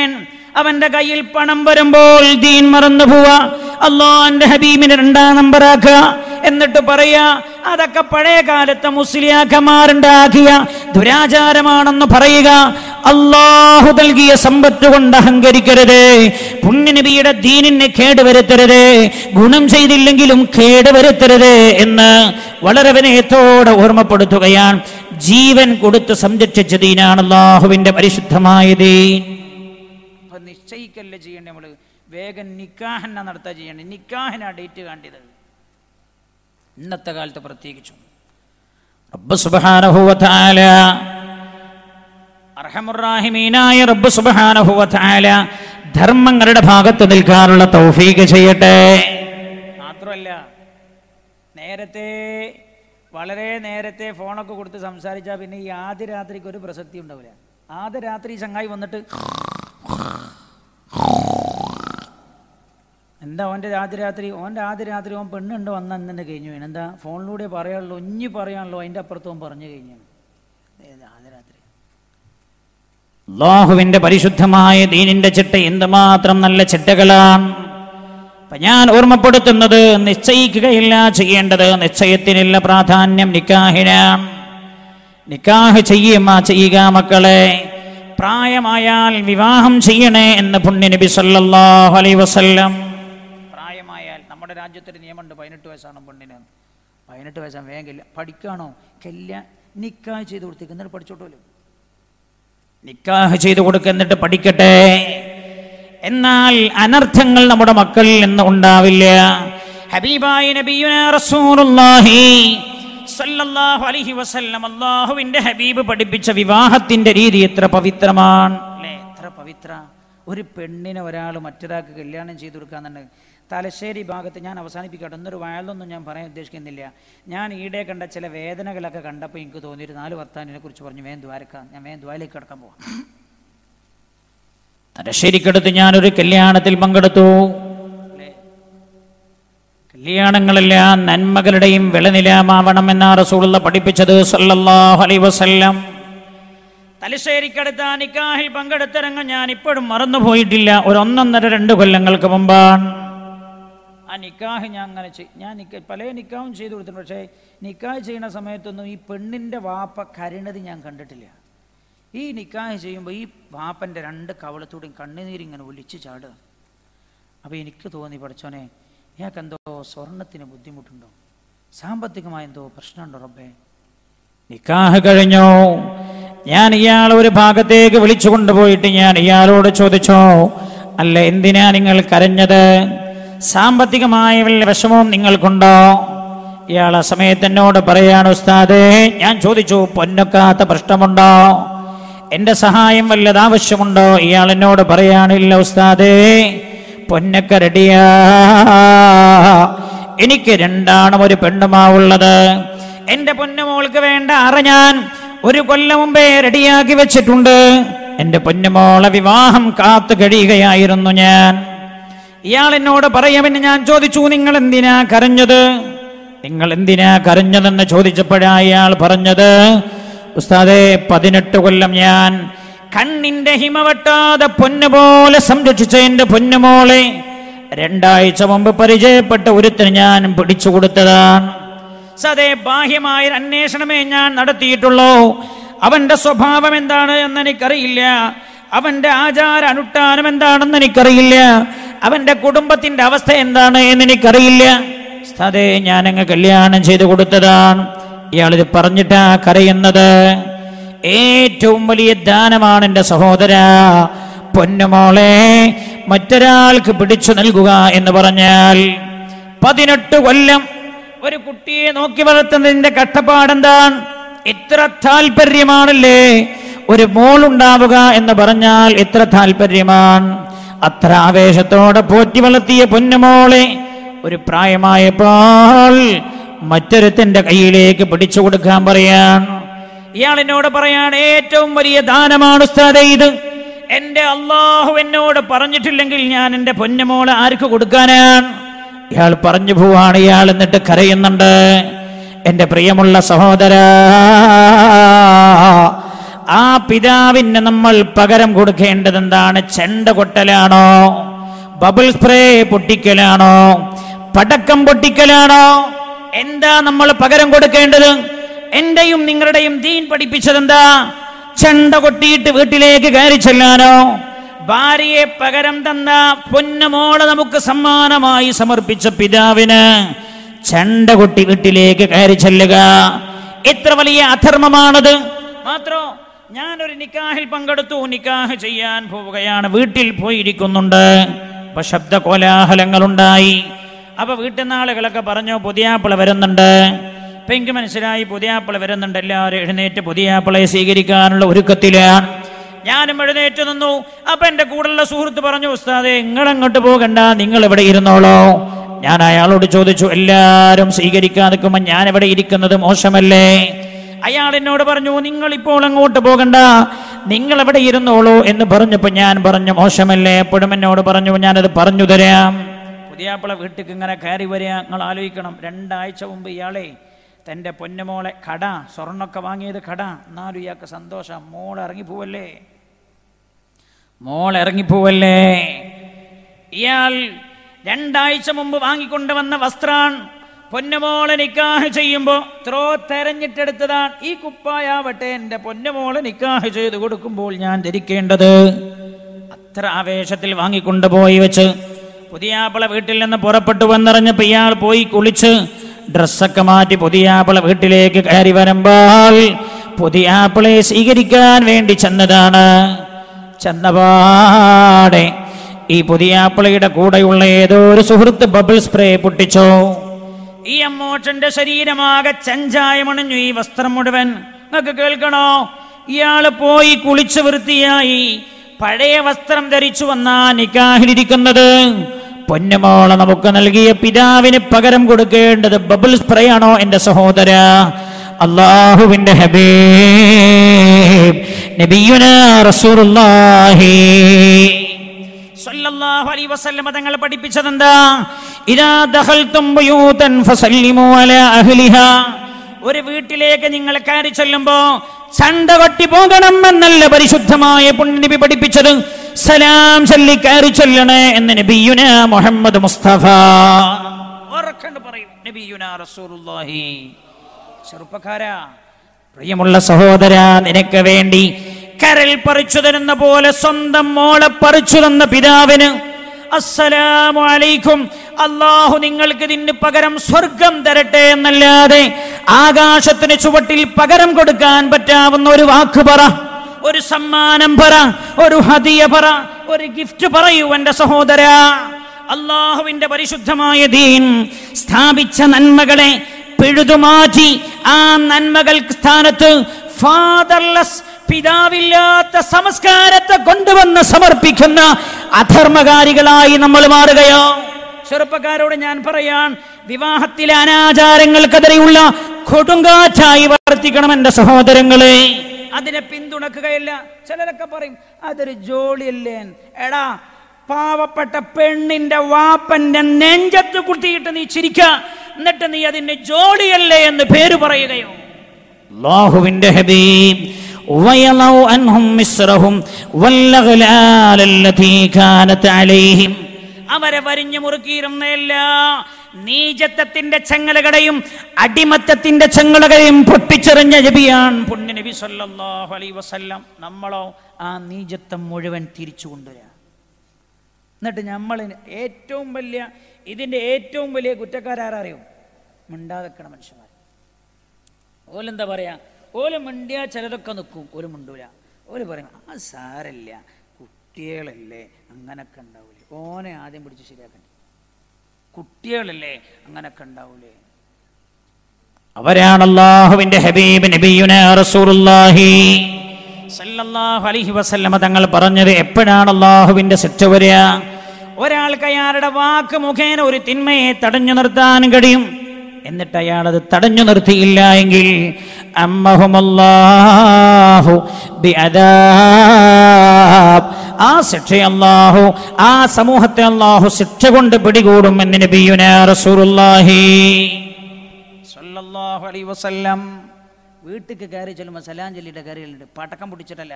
പഴയ കാലത്തൊരു സ്വഭാവം ഉണ്ടായിരുന്നു അല്ലേ? പുതിയാപ്പിള ഇറങ്ങാൻ പോകുമ്പോൾ മതാജിക്കറിയില്ലേ, ഉസ്താമാരെ വിളിക്കൂലേ? പള്ളിയിലെ ഉസ്താമാരെ വിളിച്ചിട്ട് പോലും അൽ ഫാത്തിഹ, കുടുംബക്കാർ കൂടിയിരിക്കും, അൽ ഫാത്തിഹ, ഫാത്തിഹ വിളിക്കും. എല്ലാവരും ദ്വാരക്കും, പഠിച്ചോനെ ഞങ്ങൾ ഈ പൊന്നുമോനെ വിവാഹ ജീവിതത്തിൽ കിടക്കുക റബ്ബേ, അല്ലാഹുവേ വിവാഹ ജീവിതം സ്നേഹത്തിലാക്കി കൊടുക്കുക റബ്ബേ, അല്ലാഹുവേ സുദൃഢമായ ബന്ധമാക്കണേ അല്ലാ, അവർക്ക് സ്വാലിഹീങ്ങളായ മക്കളെ കൊടുക്കണേ അല്ലാ. ഇതൊക്കെ പറഞ്ഞ് ദ്വാരന്നിട്ടാണ് വീട്ടിൽ നിന്ന് ഇറങ്ങി പോവുക. ദ്വാ ചെയ്തിട്ട് എന്നോ നിർത്തി. ചില ആൾക്കാർ പറഞ്ഞു ദ്വാരക്കാൻ പറ്റില്ല, ദ്വാ മോശമാണ്. ഓല് പറഞ്ഞപ്പോൾ എന്തായി? ആ ദ്വാ നിന്നു. ദ്വാ നിന്നപ്പോഴോ പകരം സ്ഥാനത്ത് വന്നത് പടക്കം പൊട്ടിക്കുക. പടക്കം പൊട്ടിക്കുക എന്നത് മറ്റൊരു സമൂഹത്തിന്റെ ആചാരമാണ്. മൻ തശബ്ബഹ ബിഖൗമിൻ ഫഹുവ മിൻഹും, ഒരാൾ മറ്റൊരു സമൂഹത്തോട് സദൃശ്യം പ്രാപിച്ചാൽ അവൻ അവരിൽപ്പെട്ടവരാണ്, എന്നിൽപ്പെട്ടവരല്ല എന്ന് നബിയുനാ റസൂലുള്ളാഹി. ഇതൊന്നും ചെറുതാന്നാരും വിചാരിക്കണ്ടേ, ഇതൊന്നും ചെറുതല്ല. പഴയ കാലത്ത് പുതിയാപ്പിള പോവാറിന ഭയങ്കര സന്തോഷമാണല്ലോ അല്ലേ റഫീഖ? അല്ലേ? നിങ്ങൾ കരഞ്ഞിട്ടാ പുതിയാപ്പിളയെ? മൂപ്പരും ഉണ്ടാത്ത് നിങ്ങൾ കരഞ്ഞിട്ടാ? അല്ലല്ല, പുതിയാപ്പിള പോവാറിന ഭയങ്കര സന്തോഷമാണ്. ഒരു വീട്ടിക്ക് പുതിയാപ്പിള വരിക എന്ന് പറഞ്ഞാൽ അതിലേറെ സന്തോഷമാണ്. എൻ്റെ മൂന്നാമത്തെ പെങ്ങളുടെ വിവാഹത്തിൻ്റെ സമയം, ഞാനെന്ന മദ്രസയിൽ 1-ലോ 2-ലോ പഠിക്കുന്ന സമയമാണ്. അപ്പം എത്ര വയസ്സുണ്ടാവും? ഒരു 6-7 വയസ്സല്ലേ ഉണ്ടാവുള്ളൂ. എനിക്കിപ്പോൾ ഓർമ്മയെ എൻ്റെ മൂന്നാമത്തെ പെങ്ങളെ പുതിയാപ്പിള വീട്ടിക്ക് ഇങ്ങനെ വരുന്നത്. ഞാനും എൻ്റെ അഞ്ചനുണ്ട്, 2 വയസ്സിന് വ്യത്യാസമാണ്. ഞങ്ങൾ തമ്മിൽ തർക്കമായി. കാരണം ഈ പുതിയാപ്പിളിനെ സ്വീകരിക്കാൻ തന്നെ ഒരു പരിപാടിയുണ്ട്, കാല് കഴുകി കയറ്റുകയെന്നാണ്. അല്ലേ? അതല്ലേ അല്ലേ? ഉണ്ട്. അതൊക്കെ നമ്മൾ മാറ്റിവെച്ച് ഇത് പടക്കം പൊട്ടിച്ച് കയറ്റുകയെന്നാക്കി. കാലിക കയറ്റുക എന്ന് പറയുന്നൊരു സമ്പ്രദായമുണ്ട്. അല്ലാഹു സുബ്ഹാനഹു വ തആല റഹ്മത്തുർ റഹീമീനായ റബ്ബ് ഖബൂൽ ചെയ്യുമാറാകട്ടെ. അല്ലേ? അന്ന് ഞാനും അഞ്ചനും ഇങ്ങനെ ചെറിയ മക്കളല്ലേ, തിരക്കുണ്ടായപ്പോൾ വാപ്പ എനിക്ക് ആ ചാൻസ് തന്നു. അഞ്ചനടുത്ത് നിർത്തും ചെയ്തു. ഞങ്ങളോട് 2 കൂടി കൊടുക്കാൻ പറഞ്ഞു. കിണ്ടി ഒന്നല്ലുണ്ടോ? കിണ്ടി എന്നാ തിരിയില്ലേ? അടി കിട്ടുമോ? അടി കിട്ടുമോ? ചില സ്ഥലത്ത് കിണ്ടി എന്ന് പറഞ്ഞാൽ അപ്പം കിട്ടും അടി. കിണ്ടി ഉണ്ടാവും. ഈ കിണ്ടി കൊടുക്കല. ഈ കിണ്ടി കൊടുക്കുമ്പോൾ വെള്ളം ഉണ്ടാവില്ലേ, കാല് കൈകൊന്നും ചെയ്യണ്ട. അപ്പം മൂപ്പർ എന്തെങ്കിലും ഒന്ന് തരും. ചിലപ്പോൾ ഒരു 100 രൂപ അല്ലെങ്കിൽ എന്തെങ്കിലും മോതിരൊക്കെ തരും. അതാ സമ്പ്രദായം. അപ്പം അന്ന് പുതിയാപ്പിള വരിക എന്ന് പറഞ്ഞാൽ സന്തോഷം, പുതിയാപ്പിള പോണോന് പോവാന്ന് പറഞ്ഞാൽ സന്തോഷം. ഇന്നത്തെ കാലത്തോ രണ്ടും ബേജാറാണ്. ഇപ്പം പെണ്ണ് കെട്ടാന്ന് തീരുമാനിക്കുമ്പോൾ തന്നെ അവൻ്റെ ബേജാറെന്താ? പഠിച്ചോൻ എൻ്റെ വീട്ടിൻ്റെ മുമ്പിൽ ഏത് ജാതി ബോർഡാണോ റബ്ബെ പ്രത്യക്ഷപ്പെടുക? ബേജാറാണ്. എന്താ? ഇവന് ചെയ്തത് ഇവനും അവൻ്റെ സുഹൃത്തും അല്ലല്ലാതെ നാലാമതൊരാൾ അറിയാത്ത കാര്യമൊക്കെ വിവാഹത്തിൻ്റെ അന്ന് രാവിലെ എഴുന്നേറ്റ് നോക്കുമ്പോൾ അവൻ്റെ വീടിൻ്റെ മുമ്പിൽ ഫ്ലക്സ് വെച്ച്. അവറാൻകുട്ടി ഹാജിയുടെ തെങ്ങൻ തോട്ടത്തിൽ നിന്ന് 20 ഇളന്നി വിളിച്ചു തിന്ന കള്ള. നമ്മളെ സംസ്കാരാണോടത്. യഅ്മുറുഹും ബിൽ മഅറൂഫ് വയൻഹാഹും അനിൽ മുൻകർ. യഅ്മുറുഹും ബിൽ മഅറൂഫ് വയൻഹാഹും അനിൽ മുൻകർ. അല്ലേ? നീ ഡിഗ്രിക്ക് പഠിക്കുന്ന സമയത്ത് ഡിഗ്രിക്ക് പഠിക്കുന്ന സമയം 10 കുട്ടികളെ പഞ്ചാര അടിച്ചു നടന്ന മൊഞ്ച നമ്മളെ സംസ്കാരം. ഒരാൾ ചെയ്ത തെറ്റ് മുഴുവൻ വിളിച്ചു പറയൽ നമ്മുടെ സംസ്കാരമാണോ? ഞാൻ പറയുന്നത് ഇങ്ങനെയുള്ള ഒരുപാട് അധർമ്മങ്ങളുണ്ട് വിവാഹത്തോട് അനുബന്ധമായി നടക്കുന്നു. പുതിയാപ്പിള വരിക എന്ന് പറഞ്ഞാൽ വീട്ടുകാർക്ക് ഭയങ്കര പേടിയാണ്. കാരണം എന്താ? ഈ പുതിയാപ്പിളിന്റെ കൂടെ കുറേ മനുഷ്യന്മാരുണ്ടാവും, തലയും പാലും ഇല്ലാത്തവരും. ഓല് വന്നിട്ട് എന്തൊക്കെ കാട്ടിക്കൂട്ടാന്നറിയില്ല.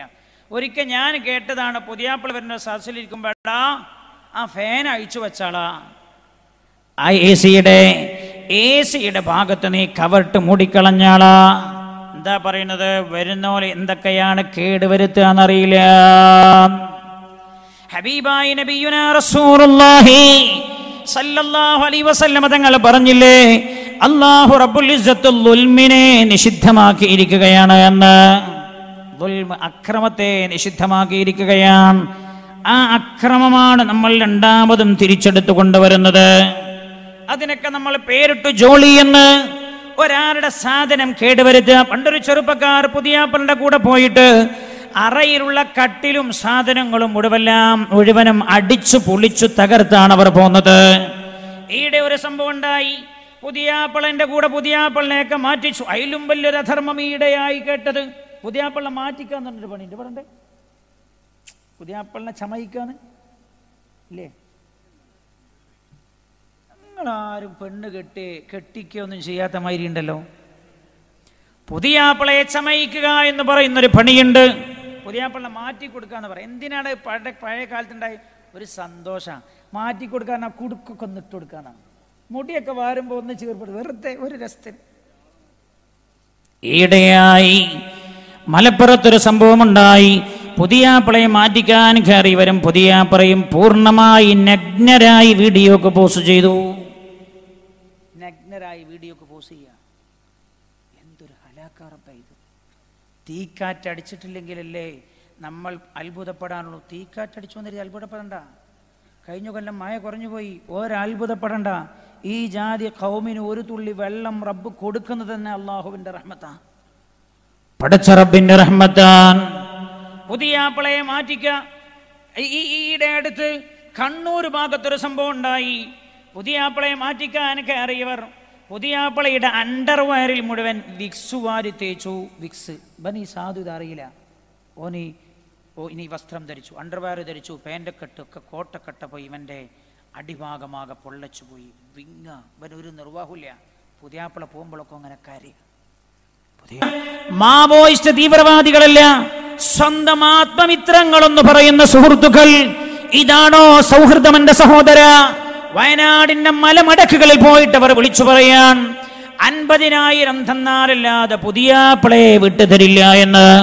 എടാ, നീ ഏത് റസൂലുള്ളാഹിന്റെ അനുയായിയാണെന്നാ നീ പറയുന്നത്? നിന്നെ കണ്ടാണോ അല്ലാഹുവിന്റെ പരിശുദ്ധമായ ദീൻ ലോകത്ത് വളരേണ്ടത്? നിനക്കാണോ അല്ലാഹു കുടിജലം തിരക്കി തരുന്നില്ല എന്ന് നീ പരാതിപ്പെടുന്നത്? നീയാണോ ഈ കൊല്ലം മഴ കുറഞ്ഞു പോയി എന്ന് പരാതി പറയുന്നത്? നീയാണോ ചൂട് കൂടുതലാണ് അന്തരീക്ഷത്തിൻ്റെത് എന്ന് നീ പറയുന്നത്? റബ്ബുൽ ആലമീനായ അല്ലാഹു 30% മഴ പെയ്യിപ്പിച്ചത് തന്നെ അല്ലാഹുവിന്റെ റഹ്മത്താണ്. അർഹമുർ റഹീമീന്റെ റഹ്മത്ത്. ഖുൽ നബി അങ്ങ് പറയണം, യാ ഖുൽ ഹുവൽ ഖാദിറു അലാ അൻ യബ്അസ അലൈക്കും അദാബൻ മിൻ ഫൗഖിക്കും ഔ മിൻ തഹ്തി അർജുലിക്കും ഔ യൽബിസകും ശിയഅൻ വയുദീക ബഅലകും ബഅസ ബഅൽ. ഞാൻ നിങ്ങളെ ഏൽപ്പിച്ച കർത്തവ്യം നിങ്ങൾ നിർവഹിക്കാതിരുന്നാൽ അല്ലാഹു നിങ്ങളെ ശിക്ഷിക്കും. മേൽഭാഗത്ത് നിന്ന് ശിക്ഷിക്കും, താഴ്ഭാഗത്ത് നിന്ന് നിങ്ങളെ ശിക്ഷിക്കും. നിങ്ങളെ പരസ്പരം ഭിന്നിപ്പിച്ച് അല്ലാഹു അടിച്ചു തകർക്കുമെന്ന് പരിശുദ്ധമായ ഖുർആനിൽ അല്ലാഹു ഓർമ്മപ്പെടുത്തിയിട്ടുണ്ട്. അതല്ലേ നമ്മൾ അനുഭവിച്ചുകൊണ്ടിരിക്കുന്നത്. വല്ല സുഖമുണ്ടോ? നോട്ട് കെട്ട് കയ്യിലുണ്ടെന്നല്ലാതെ എന്ത് സുഖമുള്ളത്? എന്ത് മാനസികമായ സ്വസ്ഥതയാ ഉള്ളത്? ഈ ധർമ്മങ്ങളുടെ സ്ഥാനത്ത് നമ്മൾ അധർമ്മങ്ങളെ കൊണ്ടുവന്ന് പതിപ്പിച്ചത് കൊണ്ടാണ്.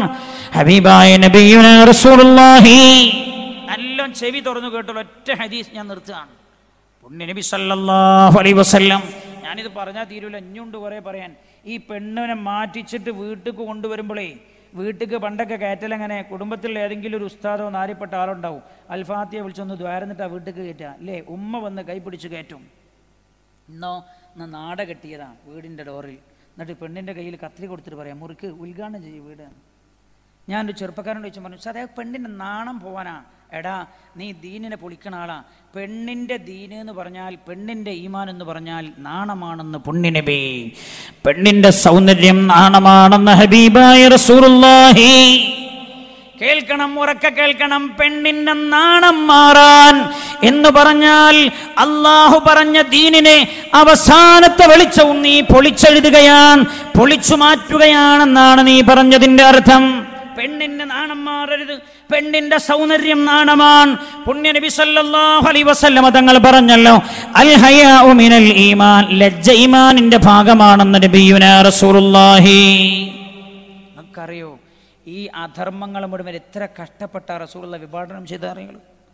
നന്മകൾ സ്ഥാപിക്കാൻ എത്രമാത്രം വിഷമിച്ചു പോയിട്ടുണ്ട് ഹബീബ് സല്ലല്ലാഹു അലൈഹി വസല്ലം. മഹാനായ നബി സല്ലല്ലാഹു അലൈഹി വസല്ലം തങ്ങളും സ്വഹാബികളും ജീവൻ കൊടുത്ത് നമ്മിലെത്തിച്ച ദീനാ. ഗുണം ചെയ്യാനും കഴിയില്ലേ, ഉപദ്രവിക്കരുത്. ഗുണം ചെയ്യാനും കഴിയില്ലെങ്കിലും ഉപദ്രവിക്കരുത്. നിങ്ങൾ കണ്ടിട്ടുണ്ടോ? ഒന്ന് പോയി നോക്ക്. മക്കത്ത് ഉംറക്ക് പോയാൽ, മദീനയിൽ പോകുമ്പോൾ ബദറിൽ ഒന്ന് പോയി നോക്ക്. 14 സ്വഹാബികൾ ഷഹീദായി കിടക്കുന്നുണ്ടവിടെ. അള്ളാഹുവിന്റെ പരിശുദ്ധമായ ദീനിന് വേണ്ടി ജീവൻ കൊടുത്തവരാ. ഉഹദിലൊന്ന് പോയി നോക്ക്. അള്ളാഹുവിന്റെ ഹബീബിന്റെ മുൻപല്ല് പൊട്ടിയിട്ടുണ്ട്.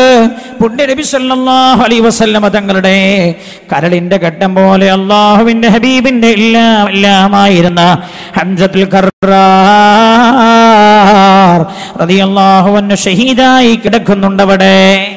ഞാൻ നേരത്തെ നിങ്ങളോട് പറഞ്ഞില്ല, മൂത്തത്തിന്റെ രണാങ്കണത്തിലേക്ക് ശത്രുക്കൾ വന്നിരിക്കുന്നു ദീനിനെ തകർക്കാൻ, മുസ്ലിങ്ങളെ കശാപു ചെയ്യാൻ. മാത്രമല്ല മഹാനായ നബിയുനാ റസൂലുള്ളാഹി സ്വല്ലല്ലാഹു അലൈഹി വസല്ലം തങ്ങൾ അയച്ച ദൂതനെ അവിടെയുള്ള ഗവർണർ പിടിച്ചു കൊന്നിരിക്കുന്നുവെന്ന വാർത്ത അറിഞ്ഞപ്പോ, അല്ലേ, ഒരു ദൂതൻ എല്ലാ കാലത്തുള്ള മര്യാദ, ദൂതനോട് അപമര്യാദയായി പെരുമാറാൻ പാടില്ല. റസൂൽ അയച്ച ദൂതനെ കൊന്നുകളഞ്ഞവർ.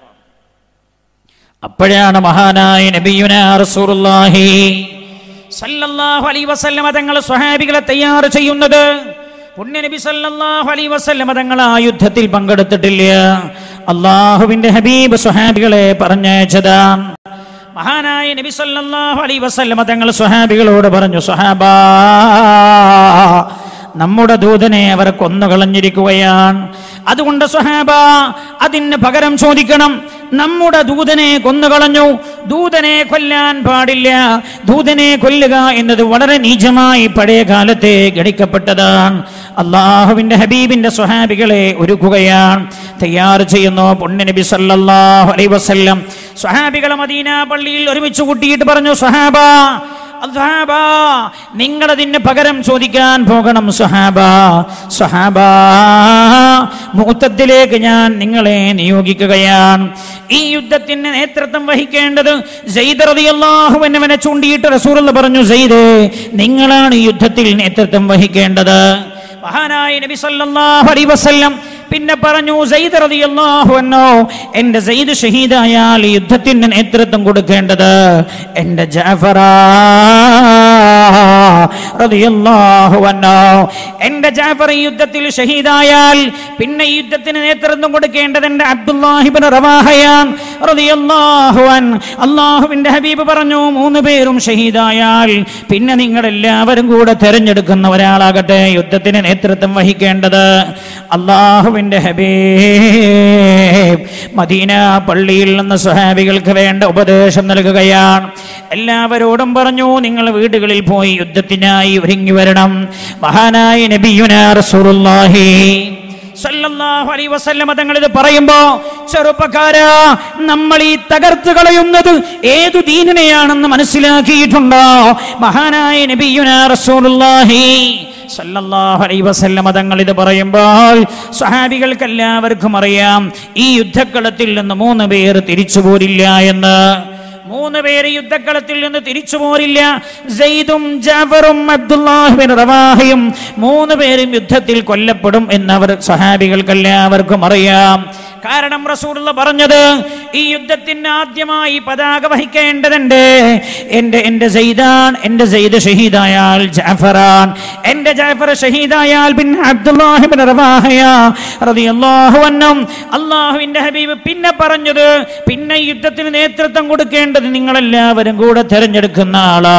സ്വഹാബികൾക്ക് ഉറപ്പാണ് 3 പേരും ഷഹീദാകുമെന്ന്. അള്ളാഹുവിന്റെ ഹബീബ് അവരോട് പറഞ്ഞു, നിങ്ങൾ ഒരുങ്ങി വരണേ യുദ്ധത്തിനായി. സ്വഹാബികൾ വീടുകളിലേക്ക് പോവുകയാണ്. വാളും പരിചയമെല്ലാം എടുത്ത് യുദ്ധത്തിനായി തയ്യാറായി വരികയാണ്. ഹബീബായ നബിയുനാ റസൂലുള്ളാഹി സല്ലല്ലാഹു അലൈഹി വസല്ലം തങ്ങളുടെ പ്രിയപ്പെട്ട ഇളയപ്പ അബൂ ത്വാലിബിന്റെ മകനായ ജാഫർ റളിയല്ലാഹു അൻഹു തന്റെ വീട്ടിലേക്ക് പോവുകയാണ്. ജാഫറിന് അറിയാം, ഈ യുദ്ധക്കളത്തിൽ നിന്ന് ഞാൻ തിരിച്ചു പോരില്ല എന്ന്. ജാഫർ റളിയല്ലാഹു അൻഹു നേരത്തെ മക്കയിൽ മുസ്ലിങ്ങളെ പീഡിപ്പിച്ചപ്പോ അബുഷായിലേക്ക് തന്റെ ഭാര്യ അസ്മയോടൊപ്പം ഹിജ്റ പോയ ആളാണ് ജാഫർ റളിയല്ലാഹു അൻഹു. പിന്നെ പുണ്യ നബി സല്ലല്ലാഹു അലൈഹി വസല്ലം തങ്ങൾ മദീനയിലേക്ക് പലായനം ചെയ്തതിന് ശേഷവും 6 കൊല്ലത്തോളം ജാഫർ റളിയല്ലാഹു അൻഹു അബുഷായിൽ തന്നെ നിന്നോ. അല്ലാഹുവിന്റെ ഹബീബ് മദീനത്തേക്ക് പോയിട്ടുണ്ട് എന്ന് ജാഫർ റളിയല്ലാഹു അൻഹു കേട്ടപ്പോ, എന്റെ റസൂലുള്ളാഹിന്റെ കൂടെ എനിക്ക് ജീവിക്കണം എന്ന് പറഞ്ഞിട്ട് ജാഫർ റളിയല്ലാഹു അൻഹു മദീനയിലേക്ക് എത്തിയിട്ടേ ഉണ്ടായിരുന്നല്ലോ. 8 മാസങ്ങൾ കഴിയുന്നേ ഉള്ളൂ. അപ്പോഴാ മുഅത്തദിനായുള്ള ശബ്ദം കേൾക്കുന്നത്. ജാഫർ റളിയല്ലാഹു അൻഹു പള്ളിയിൽ നിന്ന് വീട്ടിലേക്ക് വാളും പരിചയമെല്ലാം എടുക്കാൻ പോകുമ്പോ ജാഫറിന് അറിയാം, ഈ യുദ്ധക്കളത്തിൽ നിന്ന് ഞാൻ തിരിച്ചു വരില്ല എന്ന്. ഏതു ദീനയാണ് നമ്മൾ കാറ്റിൽ പറത്തുന്നത്? ഗുണം ചെയ്തില്ലെങ്കിലും ഉപദ്രവിക്കരുത് എന്റെ സഹോദര. ഏതു ദീനിനെയാ നമ്മൾ കുടിച്ചു മൂടുന്നത്? ജാഫർ റളിയല്ലാഹു അൻഹു വീട്ടിലേക്ക് ഇങ്ങനെ പോകുമ്പോ ആലോചിക്കുകയാ, പറക്കുമുറ്റാത്ത 3 മക്കളാണ്. നല്ല ആവേശത്തോടെ ജാഫർ റളിയല്ലാഹു അൻഹു വീട്ടിലേക്ക് ചെന്നോ, വാളെടുത്തോ, പരിചയെടുത്തോ, യുദ്ധത്തിനുള്ള ഒരുക്കങ്ങളെല്ലാം നടത്തി. തന്റെ പ്രിയപ്പെട്ട ഭാര്യയുണ്ട് അസ്മാ റളിയല്ലാഹു അൻഹ. ജാഫർ റളിയല്ലാഹു അൻഹുവിന് 3 മക്കളാണ്. അസ്മയോടും മക്കളോടും എല്ലാവരോടും യാത്ര പറയുകയാണ് ജാഫർ റളിയല്ലാഹു അൻഹു. അസ്മയോട് പറഞ്ഞു, അസ്മാ, നീ സന്തോഷിക്കണം അസ്മാ, ഞാൻ യുദ്ധത്തിന് പോവുകയാണ് അസ്മാ. സാധാരണ പോലെയുള്ള യുദ്ധമല്ല അസ്മാ. അസ്മാ, നിന്റെ ഭർത്താവിന് അല്ലാഹുവിന്റെ റസൂൽ സല്ലല്ലാഹു അലൈഹി വസല്ലം ഉന്നതമായൊരു പദവി നൽകിയ യുദ്ധമാണ് അസ്മാ യുദ്ധം. എന്നെയാണ് അല്ലാഹുവിന്റെ ഹബീബ് യുദ്ധത്തിന്റെ പതാക വഹിക്കാൻ തെരഞ്ഞെടുത്തത്. അസ്മാ റസൂലുള്ളാഹി പറഞ്ഞത്, ഈ യുദ്ധത്തിന് ആദ്യം പതാക വഹിക്കേണ്ടത് സെയ്ദാൻ. എന്റെ സെയ്ദ് ഷഹീദായാൽ പിന്നെ എന്റെ ജാഫറാൻ, എന്റെ ജാഫർ ഷഹീദായാൽ പിന്നെ എന്റെ അബ്ദുല്ലാഹി ബിൻ റവാഹയാൻ. അസ്മാ യുദ്ധത്തിൽ പതാക വഹിക്കാനുള്ള 2ാമത്തെ ചുമതല എനിക്കാണ് അസ്മാ. അതുകൊണ്ട് നീ സന്തോഷിക്കണം അസ്മാ.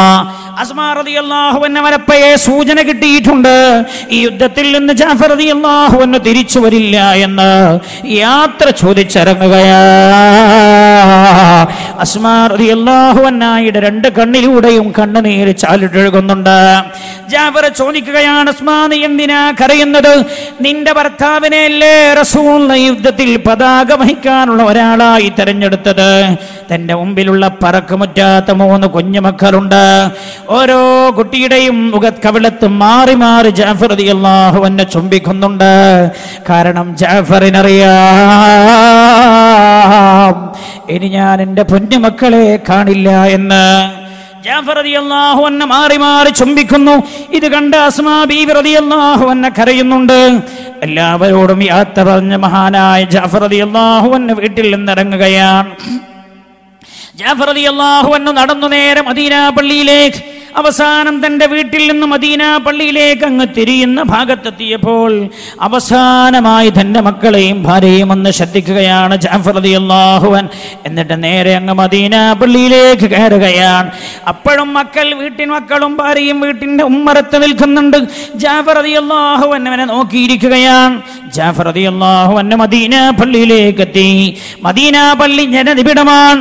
മൂത്തത്തിലേക്ക് പോകാനുള്ള സ്വഹാബികൾ തയ്യാറായി വന്നിട്ടുണ്ട്.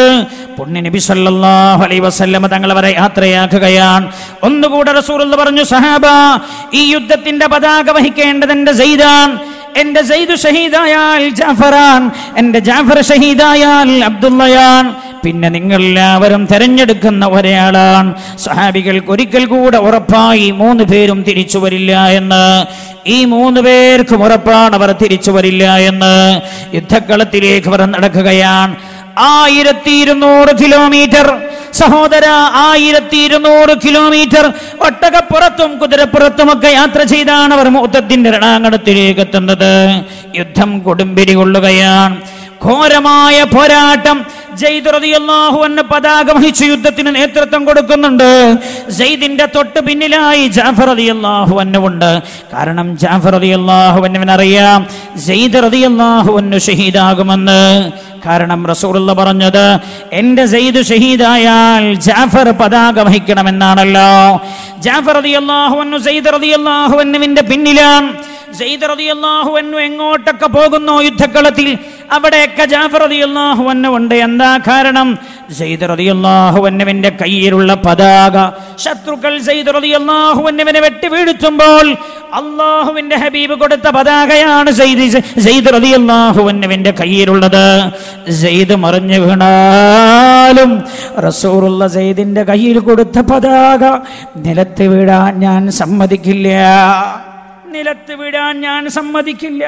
റസൂലുള്ളാഹി കൊടുത്തൊരു പതാക നിലത്ത് വീഴാൻ സമ്മതിക്കില്ല എന്ന് അല്ലാഹുവിന്റെ ഹബീബ് നമ്മിൽ എത്തിച്ചു തന്ന ദീനാണ്. പുറങ്കാല കൊണ്ട് നമ്മൾ തട്ടിമാറ്റുന്നത് നമ്മളതിനെ പേട്ടിരിക്കുകയാണ് ജോളിയെന്ന്. ജോളിയൊക്കെ വിവാഹത്തിലുണ്ടാകൂലേന്ന് എല്ലാ നന്മകളും കുഴിച്ചു മൂടിയിട്ട് ആ മുസ്ലിങ്ങൾ പോലും അത്തരം വിവാഹം കണ്ടിട്ട് പറയാം ഹറാം പറപ്പ് മാപ്പിളമാരെന്ന്. രാത്രി അർദ്ധരാത്രി 12 മണിക്ക് വൈകിയിട്ടും വീട്ടിന്റെ മുറ്റത്ത് നിന്ന് ഗാനമേളയുടെ ശബ്ദം. സഹോദര, നീ മനസ്സിലാക്കിയിട്ടുണ്ടോ നിന്റെ വീടിന്റെ തൊട്ടടുത്ത മുസ്ലിം ഉണ്ട് എന്ന്? നീ നേരത്തെ കടന്നുറങ്ങാറില്ലെങ്കിലും അവൻ നേരത്തെ കടന്നുറങ്ങുന്നവനാണെന്ന് അവന്റെ പോലും ശല്യമാണ്. അവൻ എന്നിട്ട് പറയാൻ ഹറാം പറന്ന മാപ്പിളമാരെന്ന്. ഈ ആക്ഷേപം നിന്നിൽ മാത്രമല്ല, അങ്ങകല മദീന മുനവ്വറയിൽ അന്ത്യവിശ്രമം കൊള്ളുന്ന പച്ചക്കുബ്ബയുടെ ചുവട്ടിൽ കിടക്കുന്ന നിരപരാധിയായ പുണ്യ നബി സല്ലല്ലാഹു അലൈഹി വസല്ലം ആ ഹബീബിന്റെ നേരെയും ഈ ആക്ഷേപത്തിന്റെ കൂരമ്പുകൾ ചെല്ലുന്നുണ്ട്. ഡെൻമാർക്കിൽ നിന്ന് റസൂലുള്ളാഹിന്റെ ചിത്രം വരച്ചു തലപ്പാവിലൂടെ ബോംബെറിയുന്ന ചിത്രം വരച്ചത് അല്ലാഹുവിന്റെ ഹബീബിനെ കണ്ട ശത്രുവല്ല. ബോംബെറിഞ്ഞ് ലോകത്തെ നിരവധി മനുഷ്യരെ കൊന്നിട്ട് അത് ഞാനാ ചെയ്തതെന്ന് പല ഇസ്ലാമിന്റെയും സംഘടനകളുടെ പേരിൽ പിരിച്ചു പറഞ്ഞപ്പോഴാണ് മുഹമ്മദ് ബോംബെറിയാൻ പ്രേരിപ്പിച്ച പ്രവാചകനാണെന്ന് അവർ തെറ്റിദ്ധരിച്ചത്. സഹോദര, ഗുണം ചെയ്യാനും കഴിയില്ലെങ്കിലും ദീനിനെ ഉപദ്രവിക്കരുത് എന്ന് ഓർമ്മപ്പെടുത്തുകയാണ് ഞാൻ. ദീനിനെ ഉപദ്രവിക്കരുത് ഗുണം ചെയ്തില്ലെങ്കിലും. മഹാനായ ജാഫർ റളിയല്ലാഹു അൻഹു സെയ്ദ് റളിയല്ലാഹു അൻഹുവിന്റെ പിന്നിൽ തന്നെയാ ഉള്ളത്. പെട്ടെന്നാണ് ഒരു ശത്രു ഓടി വരുന്നത്. സെയ്ദ് റളിയല്ലാഹു അൻഹുവിനെ നേരെ ആഞ്ഞു വെട്ടി. സെയ്ദ് റളിയല്ലാഹു അൻഹു കുതിരപ്പുറത്ത് നിന്ന് മറിഞ്ഞു വീഴുമ്പോ മഹാനായ ജാഫർ റളിയല്ലാഹു അൻഹു തന്റെ കുതിരപ്പുറത്ത് നിന്ന് ചാടിയിറങ്ങി സെയ്ദ് റളിയല്ലാഹു അൻഹുവിനെ താങ്ങി നിർത്തുകയല്ല ചെയ്തത്. ആ സെയ്ദിന്റെ കയ്യിൽ ഒരു പതാകയുണ്ട്. അത് ലോകത്തിന്റെ ഗുരു കൊടുത്ത പതാകയാണ്. അല്ലാഹുവിന്റെ ഹബീബ് കൊടുത്ത പതാകയാണ്. സല്ലല്ലാഹു അലൈഹി വസല്ലം റിളവാൻ തെരീ ജന്നത്ത് മേ मेरा जी नहीं लगता मैं तो यहाँ गंबद खजरा नहीं देखा. ആ ഹബീബിന്റെ കയ്യിലുള്ള പതാക റസൂലുള്ളാഹി കൊടുത്ത പതാകയാണ്. ആ പതാക നിലത്ത് വിടാൻ ഞാൻ സമ്മതിക്കില്ല. സെയ്ദ് റളിയല്ലാഹു അൻഹുവിന്റെ കയ്യിൽ നിന്ന് പതാക ഇങ്ങ് പിടിച്ചു വാങ്ങി സെയ്ദ് റളിയല്ലാഹു അൻഹു രണാങ്കണത്തിൽ പിടഞ്ഞ് മരിക്കുകയാണ്. ഉടനെ ജാഫർ റളിയല്ലാഹു അൻഹു തന്റെ കുതിരപ്പുറത്ത് ചാടിക്കയറി. എന്നിട്ട് സെയ്ദ് റളിയല്ലാഹു അൻഹുവിന്റെ കുതിരയുടെ കഴുത്തിന് വെട്ടി. കുതിരയുടെ കഴുത്ത് മുറിഞ്ഞുപോയി. കുതിര രണാങ്കണത്തിൽ മറിഞ്ഞു വീണു. എന്തിനാ ജാഫർ റളിയല്ലാഹു അൻഹു സയ്യിദ് റളിയല്ലാഹു അൻഹുവിന്റെ കുതിരയെ വെട്ടിയതെന്നറിയുമോ? സയ്യിദ് റളിയല്ലാഹു അൻഹു ഇതുവരെ ഇസ്ലാമിന് ഗുണമായി കയറി യുദ്ധം ചെയ്ത കുതിരയെ ശത്രുക്കൾ പിടിച്ചെടുത്ത് ഇനി ആ കുതിരയെ ഉപയോഗപ്പെടുത്തി ഇസ്ലാമിനെതിരെ യുദ്ധം ചെയ്യരുത് എന്ന് കരുതിയാൻ ജാഫർ റളിയല്ലാഹു അൻഹു ആ കുതിരയെ കൊന്നുകളഞ്ഞു. എന്നിട്ട് രണാങ്കണത്തിൽ പതാക പിടിച്ച് യുദ്ധത്തിൽ മുന്നേറുകയാണ്. അപ്പോഴാ ഏതോ ഒരു ശത്രു വന്നിട്ട് ജാഫർ റളിയല്ലാഹു അൻഹുവിന്റെ വലതു കൈപ്പത്തിക്ക് വെട്ടുന്നത്. പതാക പിടിച്ച വലത് കൈപ്പത്തിക്ക് വെട്ടിയപ്പോഴാണ് ജാഫർ റളിയല്ലാഹു അൻഹുവിന്റെ കൈപ്പത്തി മുറിഞ്ഞു പോയിട്ടുണ്ട്. രക്തം ഇങ്ങനെ വാർന്നൊഴുകുകയാണ്. മഹാനായ ജാഫർ റളിയല്ലാഹു അൻഹുവിന്റെ തന്റെ കൈ മുറിഞ്ഞതല്ല പ്രശ്നം. അല്ലാഹുവിന്റെ ഹബീബിന്റെ പതാക, എന്റെ കയ്യിലുള്ള ഈ പതാക എന്റെ ശരീരത്തിൽ റൂഹുള്ള കാലത്തോളം ഞാൻ നിലത്ത് വീഴാൻ സമ്മതിക്കില്ല. ഉടനെ മാറ്റിപ്പിടിച്ചു ഇടത് കൈയിലേക്ക്. വേറൊരു ശത്രു വന്നിട്ട് ഇടത് കൈയിന്റെ കൈപ്പത്തി വെട്ടുകയാ. ഇടത് കൈയിന്റെ കൈപ്പത്തി മറ്റുപോയപ്പോ രണ്ട് കൈപ്പത്തിയിൽ നിന്നും രക്തം ഇങ്ങനെ ചീറ്റി ഒലിക്കുന്നുണ്ട്. ജാഫർ റളിയല്ലാഹു അൻഹു അല്ലാഹുവിന്റെ ഹബീബ് കൊടുത്ത പതാക ഏതാ? ഇരു കൈകളും മറ്റുപോയ ഭാഗം കൊണ്ട് തന്റെ നെഞ്ചോട് ചേർത്ത് പിടിക്കുകയാണ്.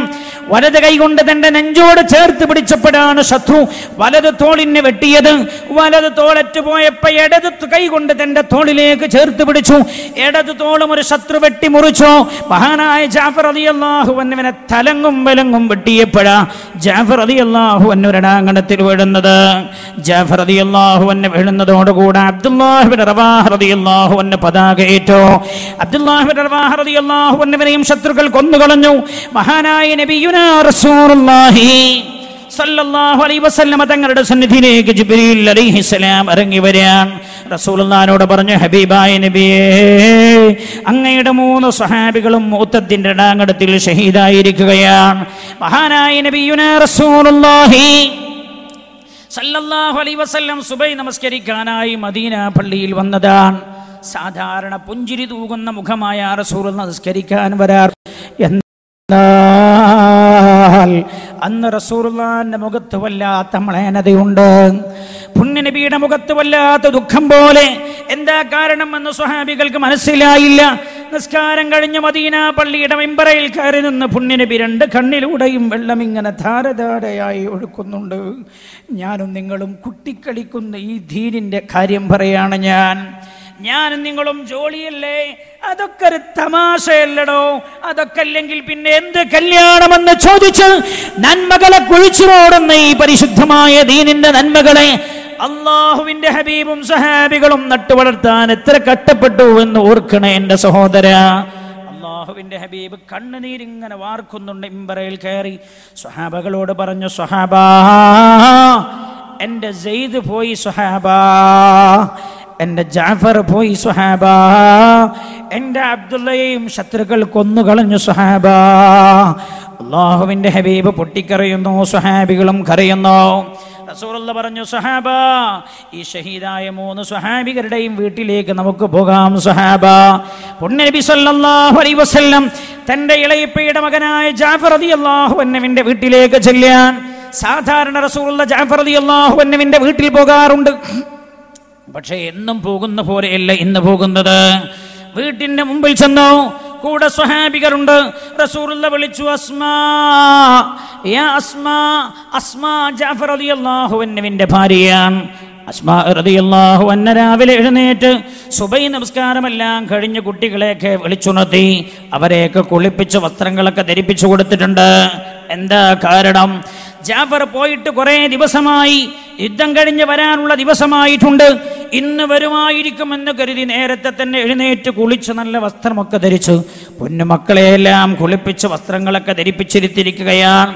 ഭർത്താവ് യുദ്ധം കഴിഞ്ഞ് ക്ഷീണിച്ചു വരുമ്പോ ഞങ്ങളെ കണ്ട് മുഷിഞ്ഞു പോകരുതെന്ന് കരുതി ജാഫർ റളിയല്ലാഹു അൻഹുവിന്റെ ഭാര്യ അന്ന് അടുക്കളയിൽ പോയി റൊട്ടി ചുട്ടുകൊണ്ടിരിക്കുകയാണ്. റൊട്ടി ചുടുമ്പോൾ ജാഫർ റളിയല്ലാഹു അൻഹുവിനുള്ള മാവും അസ്മാ എടുത്തിട്ടുണ്ട്. ജാഫർ വരാൻ സാധ്യതയുണ്ട് എന്ന് മനസ്സിലങ്ങനെ ഒരു തോന്നലാണ്. മാവിൽ ജാഫറിനും കൂടെ മാവ് കരുതിയിട്ടുണ്ട്.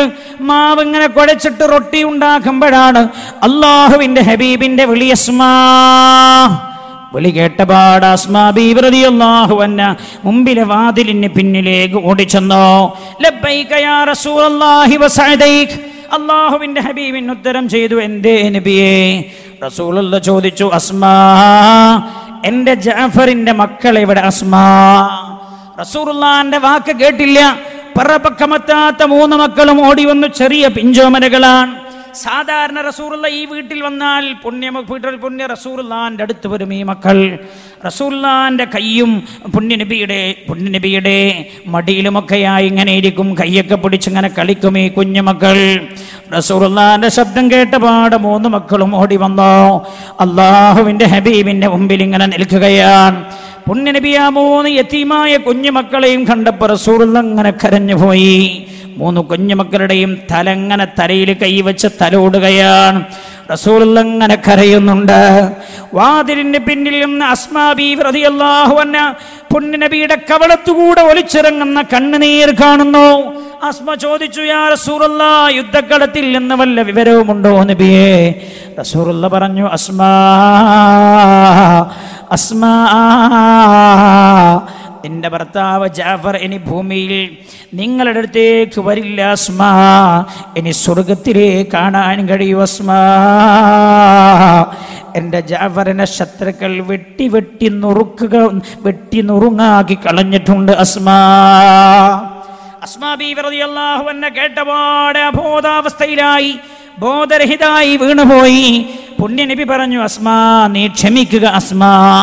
അല്പസമയം കഴിഞ്ഞ് അസ്മാ ബീവിക്ക് ബോധം തിരിച്ചു കിട്ടി. അസ്മാ ബീവി റളിയല്ലാഹു അൻഹ പറഞ്ഞു, ഇന്നി അസ്ബിറു യാ റസൂലല്ലാഹ്, അല്ലാഹുവിന്റെ ഹബീബേ, ഞാൻ ക്ഷമിക്കുകയാണ് എൻ്റെ റബ്ബിന് വേണ്ടി. 3 പൊന്നു മക്കളെ യതീമാക്കിയിട്ട് ജഅഫർ റളിയല്ലാഹു അൻഹു അങ്ങ് ലോകത്തോട് വിട പറഞ്ഞു പോയത്.